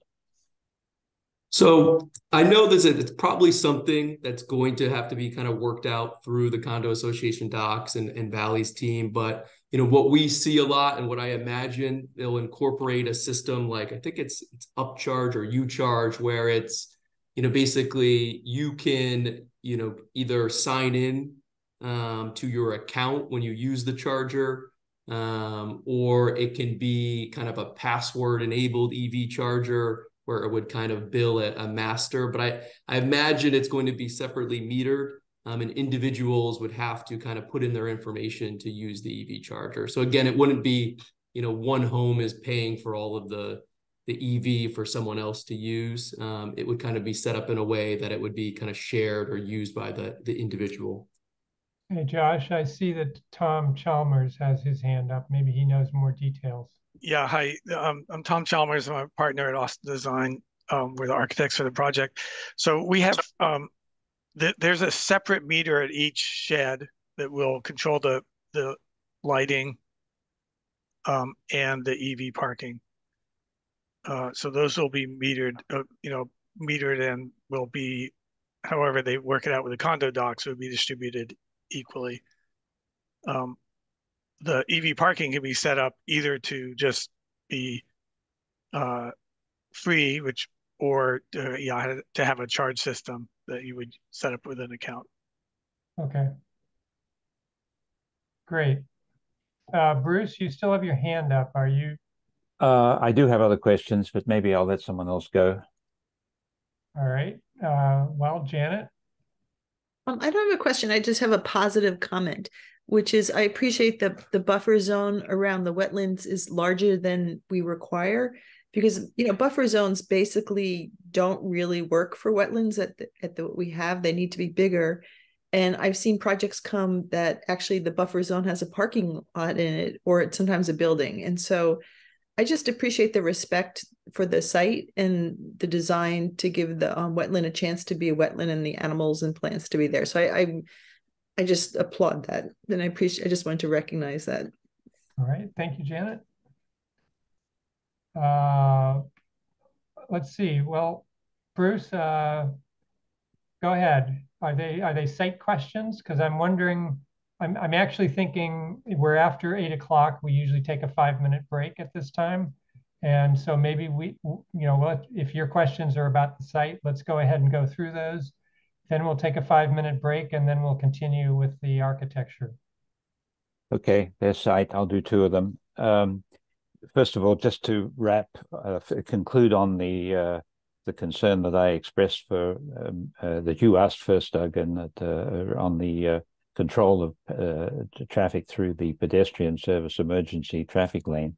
And I said, I think the Amazon Prime vehicles are going to be the major problem. Well, actually, the pizza delivery people and various other, food truck deliveries and so forth. And my comment or suggestion or request or something would be, I think that'll be a problem. And I think it would appear that there would need to be some provision for these vehicles, these delivery vehicles, these small delivery vehicles that would feel that they could go up there and that they should be able to go up there because they've just got a pizza after all, to make some provision for them to be able to park or at the head or do some think about how to handle that, because I think it will be a problem for this community if it's not addressed. Secondly, the mailboxes, a further comment more than a question that I've noticed in our community that mailboxes, and we don't have a common house here, so this is really, we're quite a comparable community in that regard to the one you're proposing.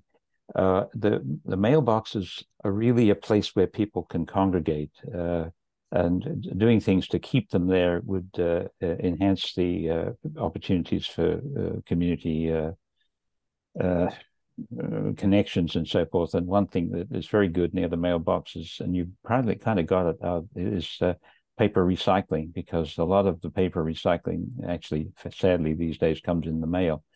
So giving people the chance to sort through their mail at the mailboxes, it holds them there. The more opportunities for conversations with other people who are coming to collect their mail. So think about how seriously about the mail area, not just as a perfunctory provision for where you get your mail, but as an opportunity for community connections.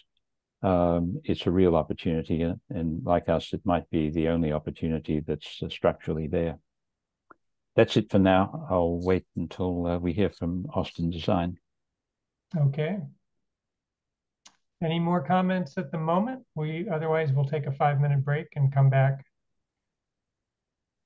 All right, I don't see any hands up other than Bruce's, and that'll come down eventually. So the time now is 8:16. Please turn off your video and mute yourself, and turn on your video when you come back in 5 minutes at about 8:21. Thank you.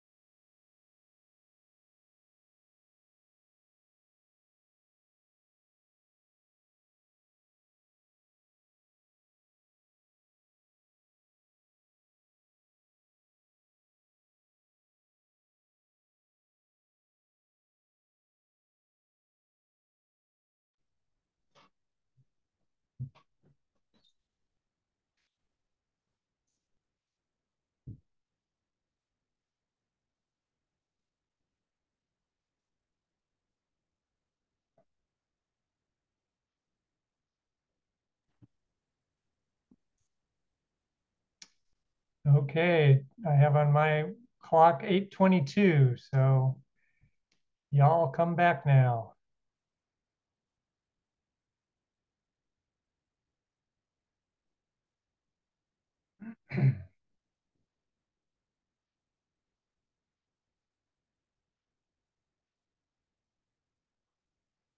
And Tom, it sounds like you're on tap.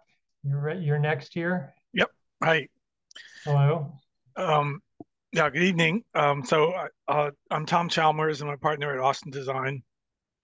And we are the Tom, architects. I'm gonna ask you to just hold off a minute until Okay. we have the last 4 members of the board return.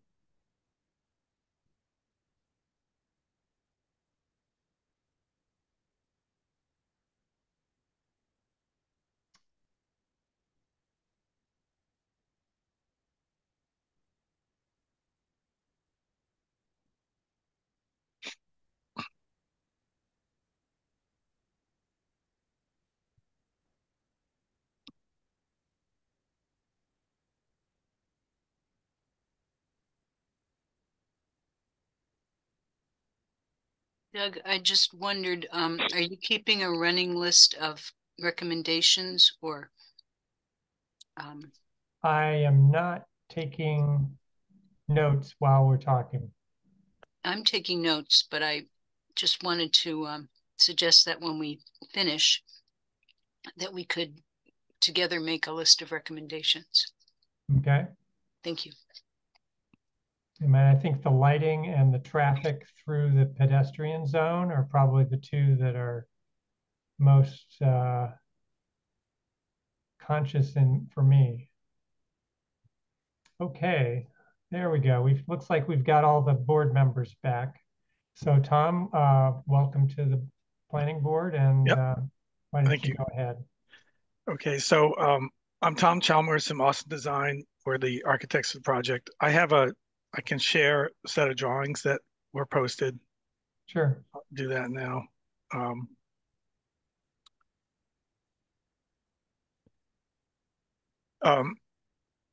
everyone see that? Yes. Yeah, this first screen was actually not in your set. I thought before I get into the details of the buildings, I might start and look a little bit about how we got there. So I listed a few goals. Well, the end result is we're looking at 15 buildings, 15 duplexes. So there's 30 homes. There's 12 3-bedroom, 12 2-bedroom, and 6 2-bedroom accessible. And we had, for design goals, there were many, but I've just isolated a couple.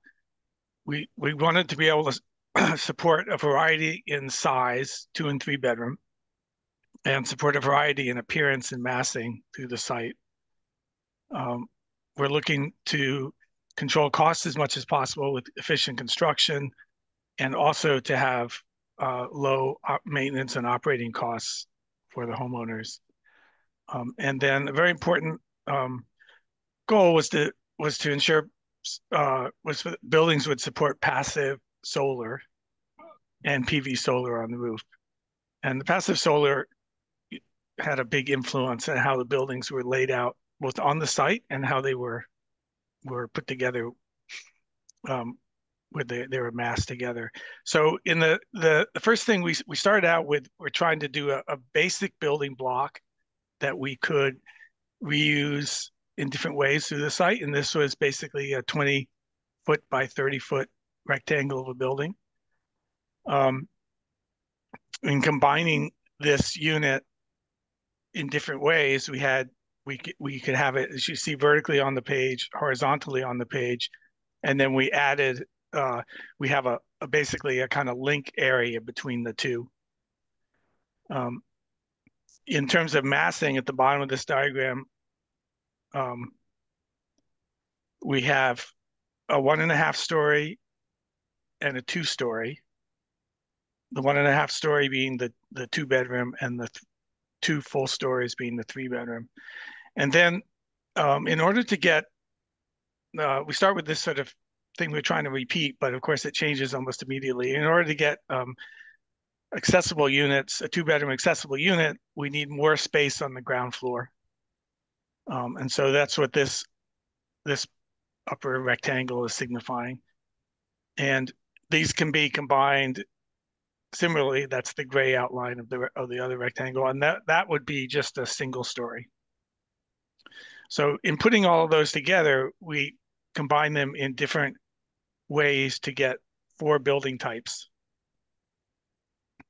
which we're calling A, B, C, and D. And I think, last thing here, sorry, is that the orientation to the south and the direction of entrance are very important in how the buildings were configured. So in this middle one, we have where we enter the building from the south, meaning that would be on the north side of the street. That's one configuration. When we enter from the north, with the rear yards basically on the south, that required a different internal configuration to make that, to maximize what we could with the solar. So the building A basically is this kind of this unit that you enter from the south, and the building type B is this similar unit that you enter from the north. And the building C and D are combinations of either a 1.5 story and a 1 story, or a full 2 story and a 1 story. So I think what I can do is maybe just run through, I think what I'll do is maybe run through building A first. And then if I run through building A, and then we can kind of go through the other buildings as well. So building A, again, is a building that has 2 units. It has a 2-story, 3-bedroom, and a 1.5 story, 2-bedroom. The plan, they're put together with a sort of storage type area in between, which in doing that, we're trying to isolate them from each other a little bit, give some privacy at the entrance, keep noise away from each other, and also separate the outside patio areas so they have privacy. Basically, there's an entrance, there's a mudroom, there's this living room, stair, kitchen, dining area, and a half bath and laundry on the ground floor. Similar in this one, except that the stair is at a different location. They each have a small storage shed on the back, which is enclosed in the building but has access from the outside. Sorry. On the second floor, hold on one second.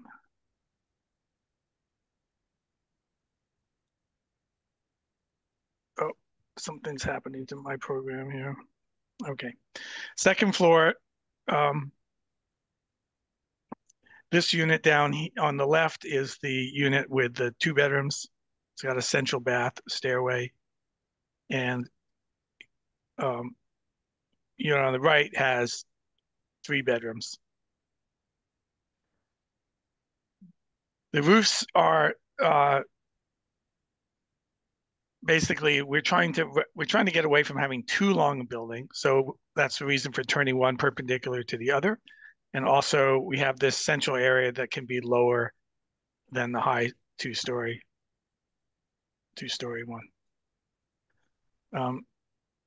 In the elevations, you can see here, this is on the bottom right, we're looking at the 1.5 story unit, end of the unit, and the full 2-story face with the link in between. This gives you a pretty good idea of the solar orientation. We have a lot of windows on the south, and on the south, we can't, we made a compromise with the buildings in that rather than have them all stretch out on the south, stretch out in one long piece, by turning one end to end, it breaks up the monotony of the building, but it also reduces a little bit the solar gain on one side. So in some cases, this 1.5 story, the unit that's perpendicular will have equal windows on the east or west. So not quite the same as the south, but and then the north will have very few windows. The east and west also fewer windows. Oops, sorry.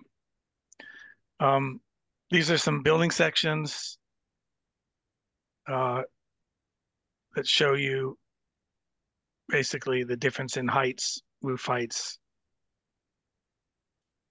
between the buildings. They're going to be, I'll talk to you quickly about construction while we're here. They'll all be frost wall and slab on grade. There's no basements. The grading on the outside is done so that you can roll in with a wheelchair at the front entrance and get out the back. Other than that, it's typical wood frame construction, 2x6 exterior walls, TGI joists, floor joists, and roof trusses. On the outside of the wall, we'll have rigid insulation, probably about 2 inches thick, and R60 insulation in the attic. Slabs and foundation are heavily insulated as well. And here are some exterior elevations. Front porch, all the units have a front porch. In this case, this is the south side. This is where you enter. We did a number of studies on siding and colors, and only a few of them are represented here, but the siding is going to be a hardy plank combination of clapboard and their other possible sidings, which is hardy plank board and batten. There's also used hardy plank shingles. I think we're leaning towards using standard colors, some hardy plank, so that these buildings they come pre-painted, they don't need to be painted. This is a foundation plan, simple plan. So following up on this is building B. And here, the difference here is just that this building is flipped around so that you're entering from the north. So the porch is to the north this time, and the windows are on the back privacy side. There's more building B units on the project than there are building A. And again, it has a split between a 3-bedroom and a 2-bedroom.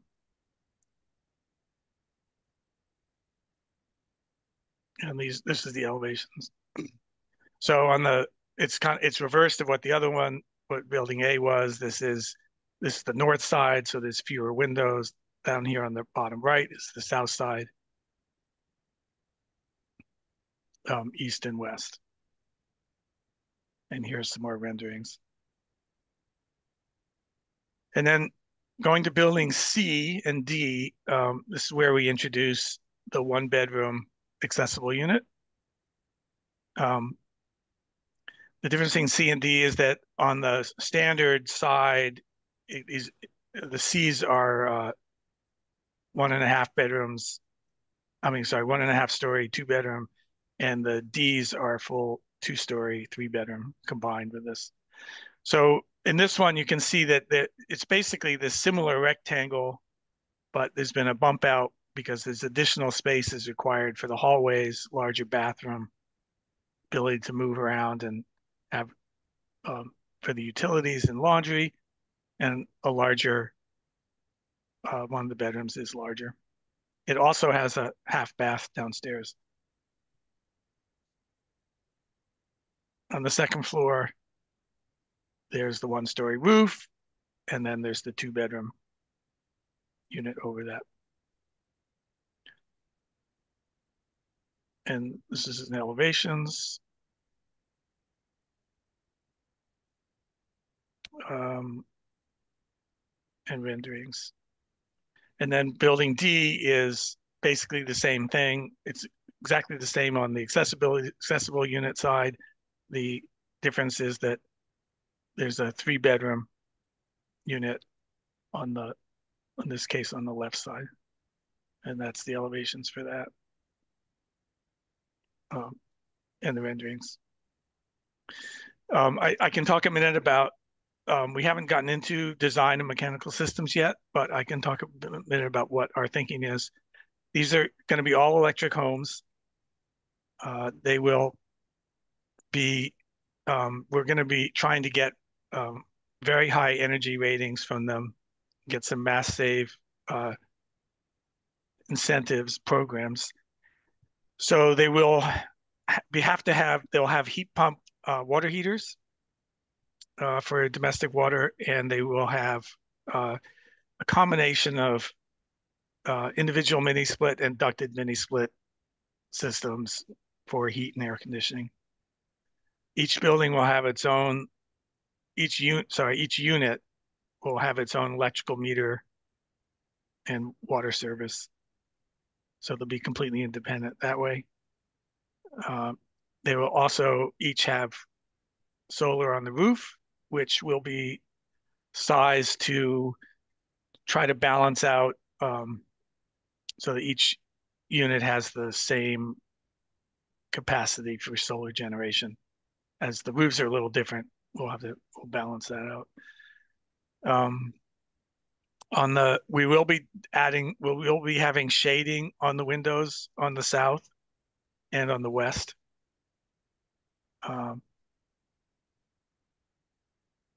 To reduce solar gain in the summer months and still let as much as possible get back in the building during the winter.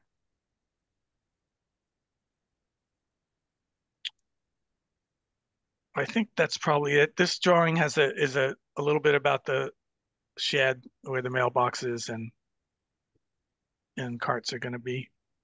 And each one has a closet off the back that will be where the electric meter will be. And then one of them on the site, there is going to be a water hydrant on the site for potential gardening use, and the one that's near that, which is in the northeast parking lot, will have a water service coming to that as well. So I'm sure there's a lot more, but I'm willing to take questions now. All right. I'm going to I don't see any hands, so I'm going to start with just a couple questions that your elevations brought to mind. Yep. Let me pull that back. Will the condo association be responsible for the maintenance of the exterior siding and the roofing and the heat pumps and the maybe will the condo association receive the credits for the PV? How will all of that be divvied up between the owners and the association? Yeah, so all of these things are probably still a little bit under discussion. The PV will be directly linked to the individual owner and the meter, so that they will have their own electric meter and their own offsetting solar with that. Okay. I think, we've talked about both ways, but one is to make each owner responsible for their own unit. The other is to combine them. It gets a little, it gets a little tricky in this joining piece here, because basically the line of ownership is down the middle. Okay. So I don't know if it's something that's under discussion about how those documents would be written up. There's pros and cons to both ways that I can see. Okay, great. Other questions? Bruce, I'm expecting some from you.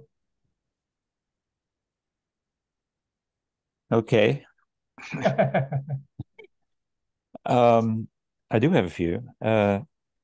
First of all, I haven't said before, but I continue to be more and more impressed by this project. It is so thoroughly deserving of community backing, and it's received it through the CPA, etc. So I guess that's there.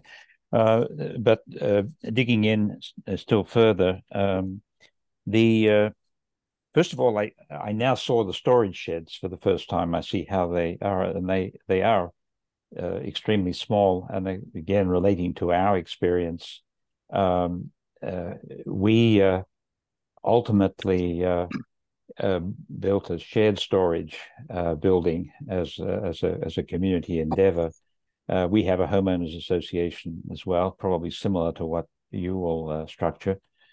It might be worthwhile to identify a site or a couple of sites for such a supplementary building, simply to make it easier for the homeowners association to decide. Otherwise, it might be very difficult for a group of 30 homeowners to come upon an agreeable site. So if you were to designate that a couple of sites for potential future common storage sheds, I think particularly, for example, if you're intending to have a garden up there, I can just see all sorts of common equipment or even private equipment and things that would not fit into those storage sheds at the rear.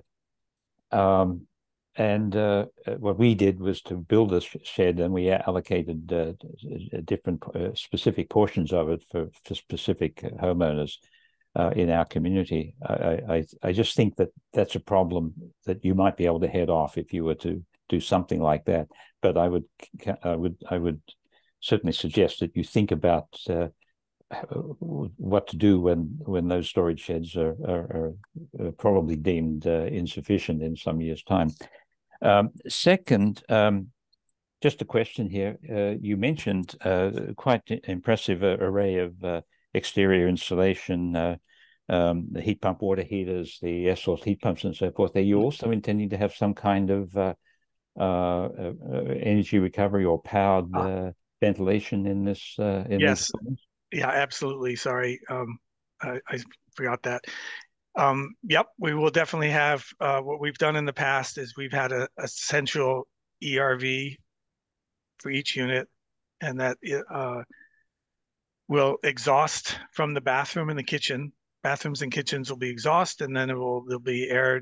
The return air would be distributed to the bedrooms and common spaces. Mm-hmm. In the case if we end up using a ducted system for the heat and air conditioning, that ducting could be combined. Otherwise, it's separate. Yeah, and one also question related to the building section that you showed, the details where you were. I was looking at that earlier, and I couldn't figure out because it's unannotated. But there you go. Yeah. But you mentioned the detail section, the wall section, that one there. So I couldn't help noticing when I was looking at the packet earlier in the week that you appear to have insulation, rigid insulation on both sides of that foundation. And is that correct, or is that just Well, we are going to be contracting with CET to do energy performance, evaluation, and at the same time look into what kinds of incentive programs we can get into for this. But in the past, yes, we have, in order to get the low HERS rating that we've required to get some of the Mass Save incentives, we have had to have both interior and exterior insulation on the footings. That surprises me. We build at Habitat almost identical houses and almost identical detailing, with a singular exception is that we've got insulation, essentially 2 layers, because you've got some under the floor and then down the inside of the wall there.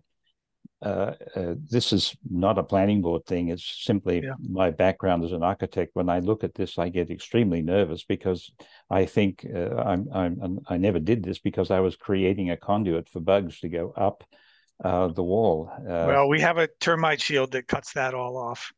So we do a termite shield that comes out, and so there's actually a break between the above grade and below grade insulation. Okay. If you end up ditching that, which we've been able to do quite successfully, and we're at tier 2 or the upper tier of Energy Star, and we've gotten a net zero HERS rating on the houses we're doing in Northampton at the moment. The only difference would be that the perimeter insulation at the edge thickens so that it's 2 inches instead of 1, and it gives you a little less support for the plates, but that's sufficient. Anyway, this is probably way outside this conversation, well, but I can't avoid mentioning it because it's so close to what we've been doing identically. Yeah, it's very. Oh, I was just going to say that it's very interesting. We definitely want to engineer this. We don't want to over-engineer it and over-design it because cost is very important. So, but at this point, we have not gotten into how the actual performance will be. Yeah. Okay. I'll shut up on that, and I think I'll shut up. Yes, I think that's our. Yeah, I think for the moment, and maybe for all, that's it. And so it is for all. I commend you all for a very worthy project. All right, thanks, Bruce. Johanna, you are next. Thank you. And apologies if I missed this, but where in your drawings are the exterior components of the heat pumps? So yeah, okay, I think I can. So got it. Okay. I've got 2 utilities. So I've got a heat pump here and I've got electric panel space here.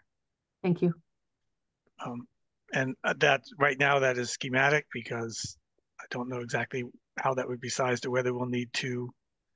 But that's what we have. All right. Anything else, Johanna? Nope.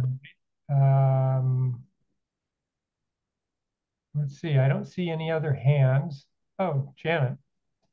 I was going to agree with Bruce on this, that the sheds are too small. I don't have a garage, and I know that we use it for bikes and sleds and gardening stuff, and there's no basements on these, and so people will need to store their sort of extra stuff that, especially if you have kids, seems to materialize almost out of thin air.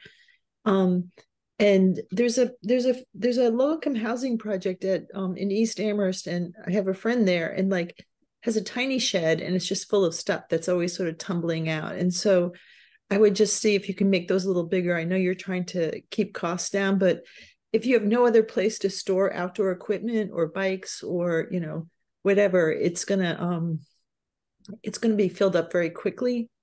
And then I just as a word of warning, I think if you have sort of outdoor heat pumps and all those compressors, and they're facing a public way, the ZBA or Nate Malloy will want you to screen it with shrubs or something.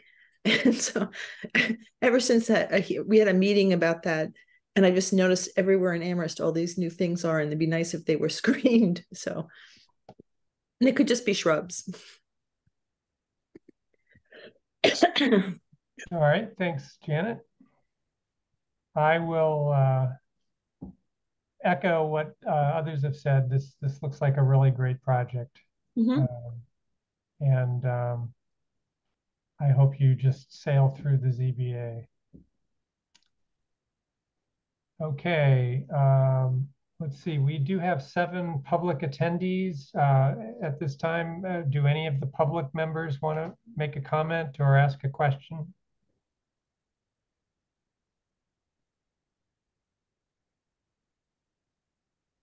All right. Yeah, there's one from, oops, Janet Keller. Your hand showed and then it went away.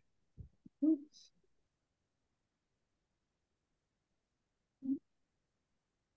Hello, Janet. Hi. Hi, we can hear you. Please remind us of your address. Sure. 120 Pulpit Hill Road, and it's diagonally across from this project.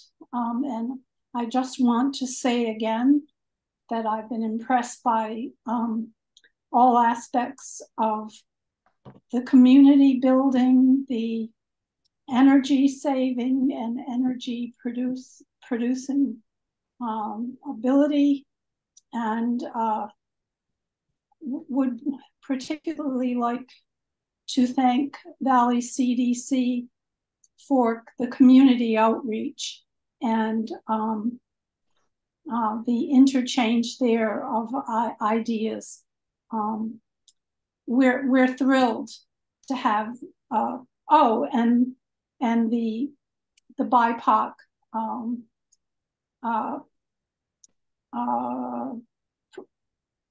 the affordable and moderate income for BIPOC population.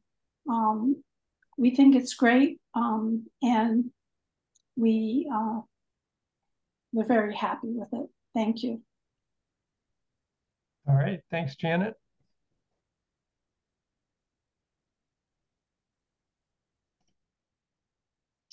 Okay, that was the only hand I saw from the public, so maybe we'll come back to the board at this point. So any other comments from the board? I have written down just a few topics that it seemed like got a fair amount of attention. One was about the lighting and whether it could be reduced. One was about the control of vehicles through the pedestrian zone. There seemed to be a recurring comments about the yard storage, the yard equipment, and whether that was adequate. I think Janet was spot on in terms of wanting to screen the heat pumps.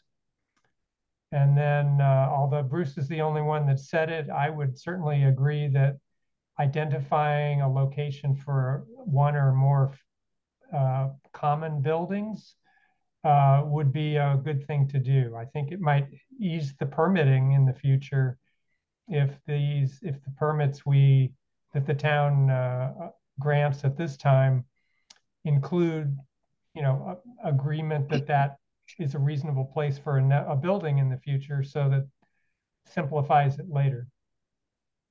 Good idea.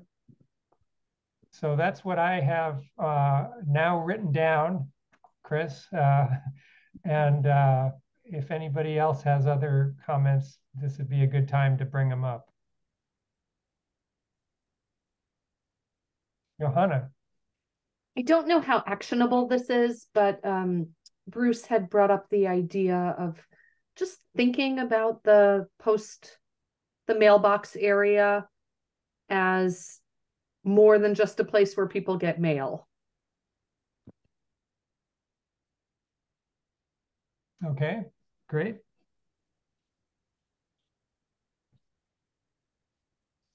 Bruce, your hand is back up, I think.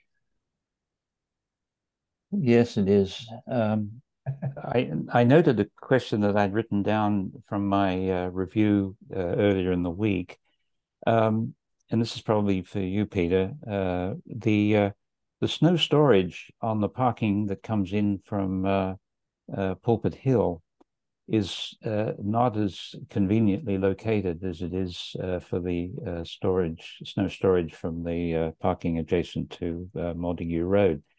I see the need for that, but it would appear that in order to store the snow where you've noted that you would have to control, at least during the snow event, parking or the absence of parking on 5 parking areas. And that intrigued me. It didn't seem to be thoroughly workable, but I know you people are very thoughtful, so I imagine you've got an answer as to why you put it there. Gosh.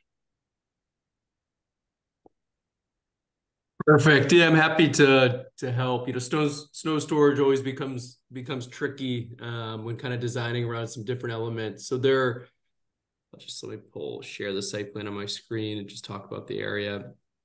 So, I think this area here obviously is nice, having the dead end. So in this area over here, we are sensitive to the fact that there's a resident kind of to the right-hand side. So, again, if, not taking into account our surroundings, being able to put snow storage behind, some temporary spaces is always ideal. But, we've really tried working very closely on this project and kind of taking into account all of our adjacent properties. So it makes the snow storage, putting it on kind of the inside or to the left of the parking area desirable. The trash enclosure is set back, so it would allow equipment, it would allow snow to be kind of staged within this kind of large open area in front of the dumpster, and it could be kind of moved and pushed back into the parking. And then again, in an event where they're able to, have one or two or a few of these parking spaces open up, it'll make it a little bit easier for the company to move around. But again, what's nice is these are temporary spaces, which would give the snowplow kind of plenty of room to kind of work in. And then there's some of that temporary staging that can be used in front of the dumpster to be able to move snow behind the parking spaces. But we do want to be careful, and we're pretty sensitive to our kind of our closest neighbor, at least along Pulpit Road, which is why you don't really see it along that edge of the property.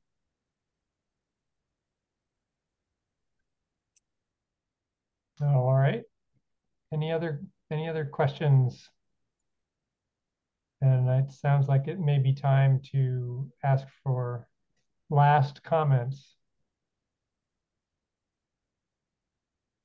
All right, Chris, do you think you've got a reasonable record of the topics we've brought up?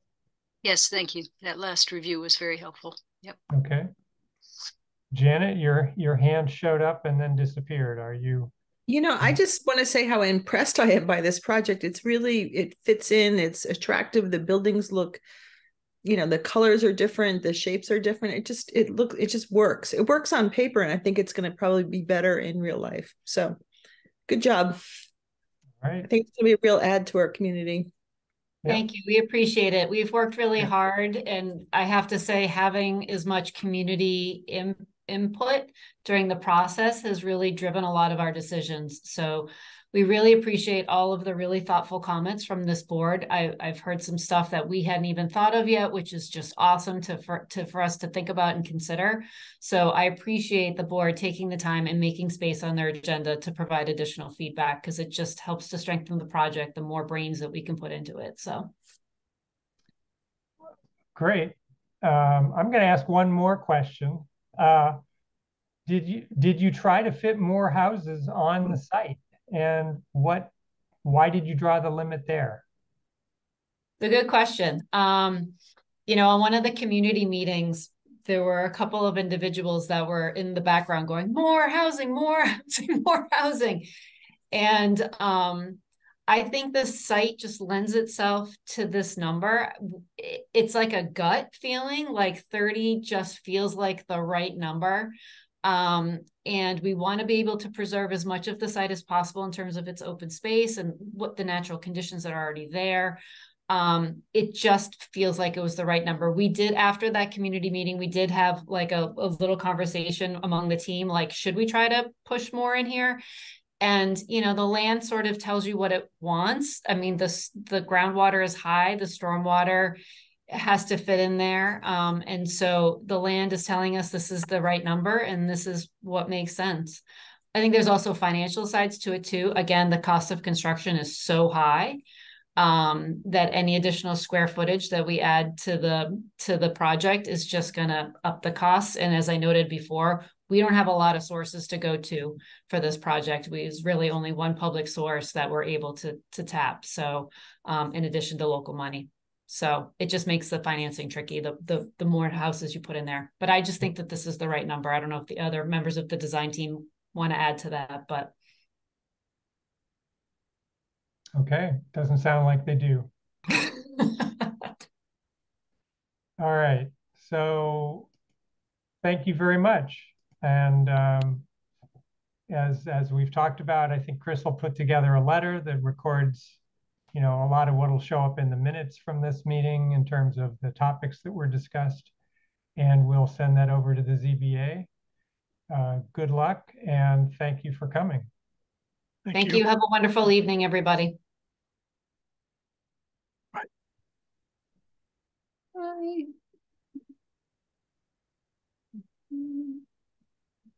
Okay, so the time now is 9:01. That was the primary topic on our agenda this evening. Maybe we can zip through the rest of this. So item number 4 was old business. Topics not reasonably anticipated 48 hours in advance. Pam, Chris, do we have anything? The only old business that I have is just to remind everybody that we have an extra meeting in November 29th. And that'll be a 6 p.m. start, right? 6 p.m. start, and it's going to focus on housing, opportunities for more housing. Okay. All right. Moving on to new business. Anything unanticipated there? Can't think No. Okay. Form A&R subdivision applications? Anything? No, nothing. Nope. No. All I was right. looking to Pam to make sure I didn't miss anything. No. All right. Well, she's shaking her head now. Yeah. Upcoming ZBA applications. We do have 2 of those. I have just a couple of slides. I think that these are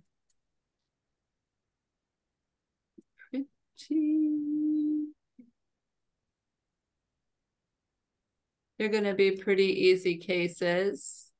Come on. So the first one is this property at 320 West Street. This property has a special permit already, and there is going to so one of the conditions of the current special permit is that if there is a change in the property management, in which in this case there is going to be, the property manager is changing. It's a non-owner occupied property that is managed by an outside entity. So that is going to change. And so they're going to incorporate a new management plan. Because there are conditions, it does need to go in front of the ZBA. Okay. So that's number 1. And then number 2 is this property at 318 Lincoln Ave, which it currently has a special permit. The request from this property owner is to have a change of use. So it will go from a single family residence with an attached ADU to a converted dwelling. And so in the main house, there are 4 units, and in the small ADU, there is 1 unit. At this point, it is owner occupied. It's all family, and I'm not aware of any change in that. Okay. Okay. Okay. So the question for the board is, do either of these intrigue you enough that you want to spend time at a meeting to hear from the applicant about the request? Janet. I'm intrigued enough on the first one just to ask right now, why is there a special permit? Is this a single family home that's rented? Like, why does it have a special permit? Or is it a duplex or? It is a rented unit. I believe it had nonconformities to begin with. Okay. All right.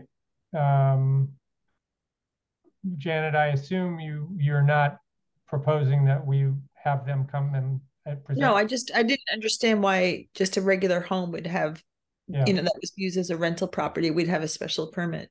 Okay. So. All right. Not hearing from anybody really saying they want to have these presented to us in full. Why don't we say that we don't need them? Okay. Thank you. All right. Then actually, Fred.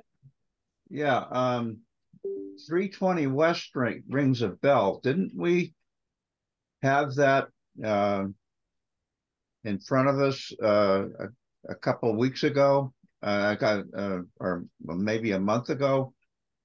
Isn't that right at the Crocker Farm school driveway? It's very close to Crocker Farm. Chris, you've got your hand up. Do you want to elaborate? Yeah, the Zoning Board of Appeals reviewed 290 and 300 West Street last winter. Both of those, one of them was an existing two-family and the other one was going to become a two-family.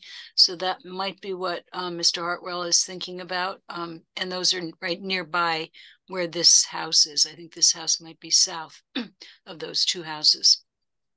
That may be the, I remember one that I was questioning the accuracy of the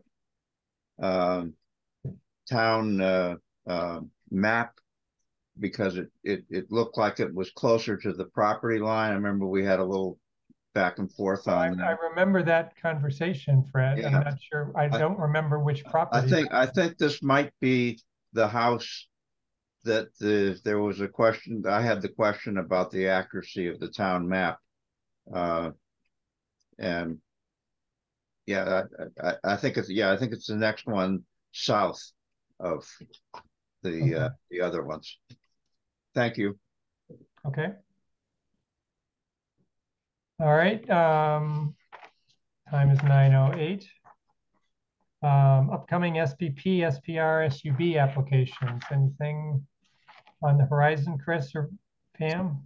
I've told you about the Jones Library that's coming before you on November 15th. And then we will also have some site plan reviews for pathways at the Hickory Ridge, formerly the golf course. Now I think we just call it Hickory Ridge Conservation Area.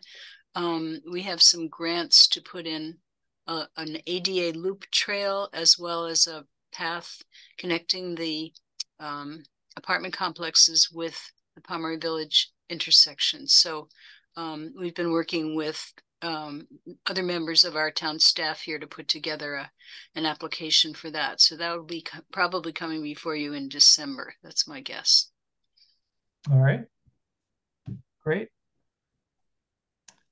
All right, so moving on, Planning Board Committee and Liaison reports. We'll start, Bruce, with you for PVPC. I haven't, I've seen some minutes of meetings that may have happened I think something happened while I was away, if I'm not mistaken, but so I wasn't present for that. I think Jack circulated something. I'm a little out of that loop, but so nothing to report. Okay. But I do have a question at the end on a totally another matter. I don't know where to put it in. So if you could come back to me before you close the meeting. Go ahead. It was probably new business, but it moved too fast. I think I would like to go to this one of the citizen planner trainings that I think is in Springfield. We've been receiving notes from it. It's a face-to-face with other communities. As I read the program there, they have 2 tracks. So it would seem to be good to go with somebody. So my one of my interests in going is that you'll be face-to-face with other planning board members from other towns. And so I would like to go. 2 questions. One is, I think the town has a budget to pay the registration for this. If that is true, it would be nice. Secondly, is anybody interested to accompany me to this? I already signed up, Bruce. I just registered. Oh, excellent. I figured if the town has money, they could maybe reimburse me, but otherwise I'm just going to go. So yeah, I'd love to go with you. Chris has her hand up. She'll probably confirm that we do have a budget for that. Yes, we do have money, and you can either pay for it in advance and then submit a request for reimbursement, which would require you to submit information about what form of payment you used. So you'd need to give information about your credit card to the town or your statement or whatever. Or the other way you can do it is just to let me know that you have registered, and then let me know that the town needs to send a check to CPTC, and we're doing that for one staff member. Okay. So Bruce, what's the date of this seminar you're talking about? Oh, I don't have it up in front of me. December 2nd. Yes, it's December not 2nd. too. It's far enough away that we can think about it, but it's coming up. So and I believe it's in Greenfield as opposed to Springfield. Oh, I got my fields wrong. All right. Fred.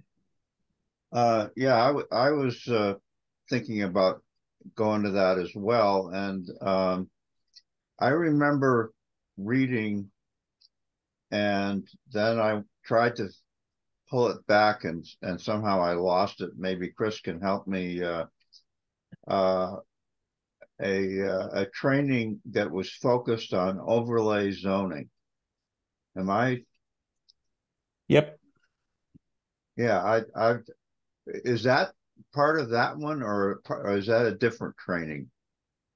I think that's different, and I think that's a webinar, but I will send both of those back to everybody again. Okay, yeah, I'm very interested in that one. Doug, if I may. Yes.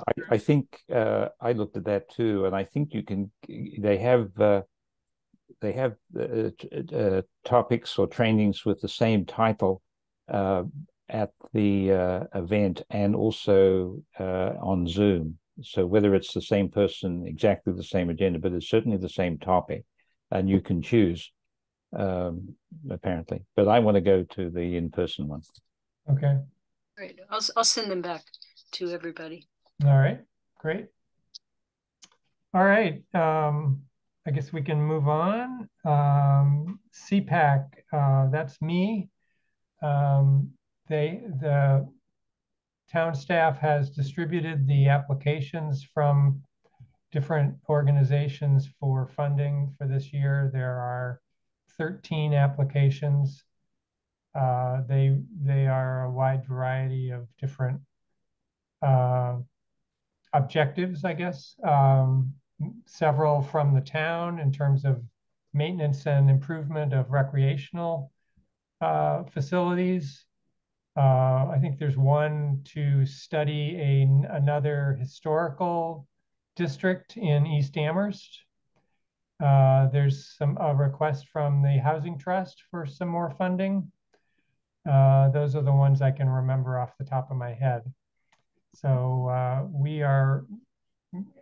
think the first meeting of the committee will be the 9th of November. So that's all I have to say about that. Karen, anything on DRB? We met on Monday and we approved signage for Gabe's Underground, which is coming in where Hazel's something lagoon was. And then we had a presentation by is it David Somek? Again, on the Hickory Ridge, the plans for the loops. It was really interesting, but we asked them to come back because there's really at the beginning and they're not quite sure how they're going to do several things. So they're going to come back to us, but it was really interesting and very inspiring to see all the things that are planned at Hickory Ridge. So that was it. Okay, thank you, Karen. Janet, solar bylaw? Well, we are once again having our final meeting. So I know this is our third one, Chris. So Chris is preparing what we hope is the final draft with people have been putting comments on it. And so we're still struggling with issues about forestry and farms, which, you know, are sort of the hot button issues, which we probably left too late. So we're working on those. And I know, Doug, you said you wanted to see a copy of it. And I think the transmission route is if we ever do have a voted on approved draft, is to send it to the town council, but I don't see any reason why it can't also just go to the planning board as a draft that has been submitted to the town council. I don't know. We could talk about that at the meeting, but I don't think it's going to be a top secret thing. Chris, do you have anything to add? I think I was just suggesting that because eventually we're going to have a public hearing on it. Yeah, and you know, and it might be nice for us to approve of it, you know, rather than have it show up and we all hate it. Well, it's an interesting question because, you know, we're writing this draft, this process, and then everybody gets a chance to work on it, but like who owns it in a funny way? And I mean, your comments I know were attached to a recent draft, and so we had a chance to look at those. Yeah, but it, you know, it'll go to town council, it will go to CRC, it will come back to us, and who's the person or the entity that ferries it is, you know, I'm a little, it's murky to me. Okay, other than Chris, I don't know who I would suggest, but Chris, your hand is up. Maybe you can tell us. Well, I have been pondering about exactly who it's going to go to. I think the initial thought was that it would come out of Solar Bylaw Working Group, and then it would go to staff, namely the fire department, Stephanie Ciccarello, who's the sustainability director, the building commissioner, Nate, who's the senior planner, and you know, they would have a chance to comment on it, and then it would go to town council. I think it's probably going to go to town council before all those staff people have a chance to comment. And what I'm currently planning is that it'll go to town council in its kind of, I don't want to say raw, but in a form that isn't ready to be adopted. In other words, Janet knows that we haven't yet put in like paragraph numbering or, you know, many different things that you often see in a zoning bylaw when it comes to town council to be adopted. So it's going to come to town council in a kind of a raw state. And then my suggestion to them is going to be that they send it off to CRC, like has been done in the past, to work on actually putting it into a form that can be then sent back to town council and go to planning board and CRC for public hearings. And somewhere along the line, we're going to have it reviewed by those entities that I mentioned earlier. Okay. But we are zeroing in on the final draft. I've been working on it all week, and we're expecting to have a meeting about it next Thursday, the 9th. Is the next Thursday the 9th of Yep. I think it is the 9th of November. Yep. Okay. All right. Chris, anything on CRC? I don't have anything on CRC, no. All right. And then I don't really have anything about a report from chair.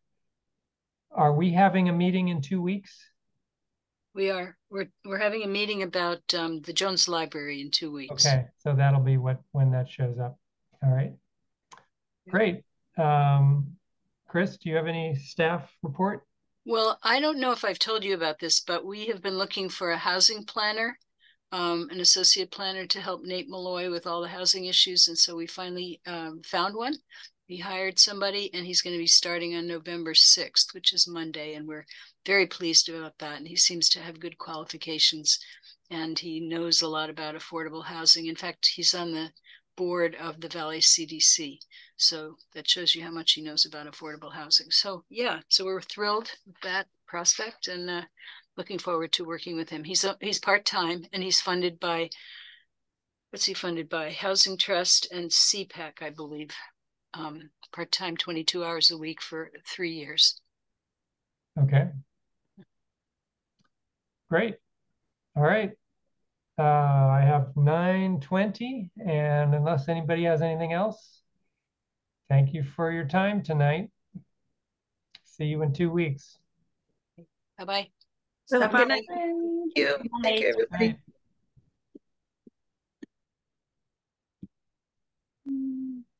Good night, Pam.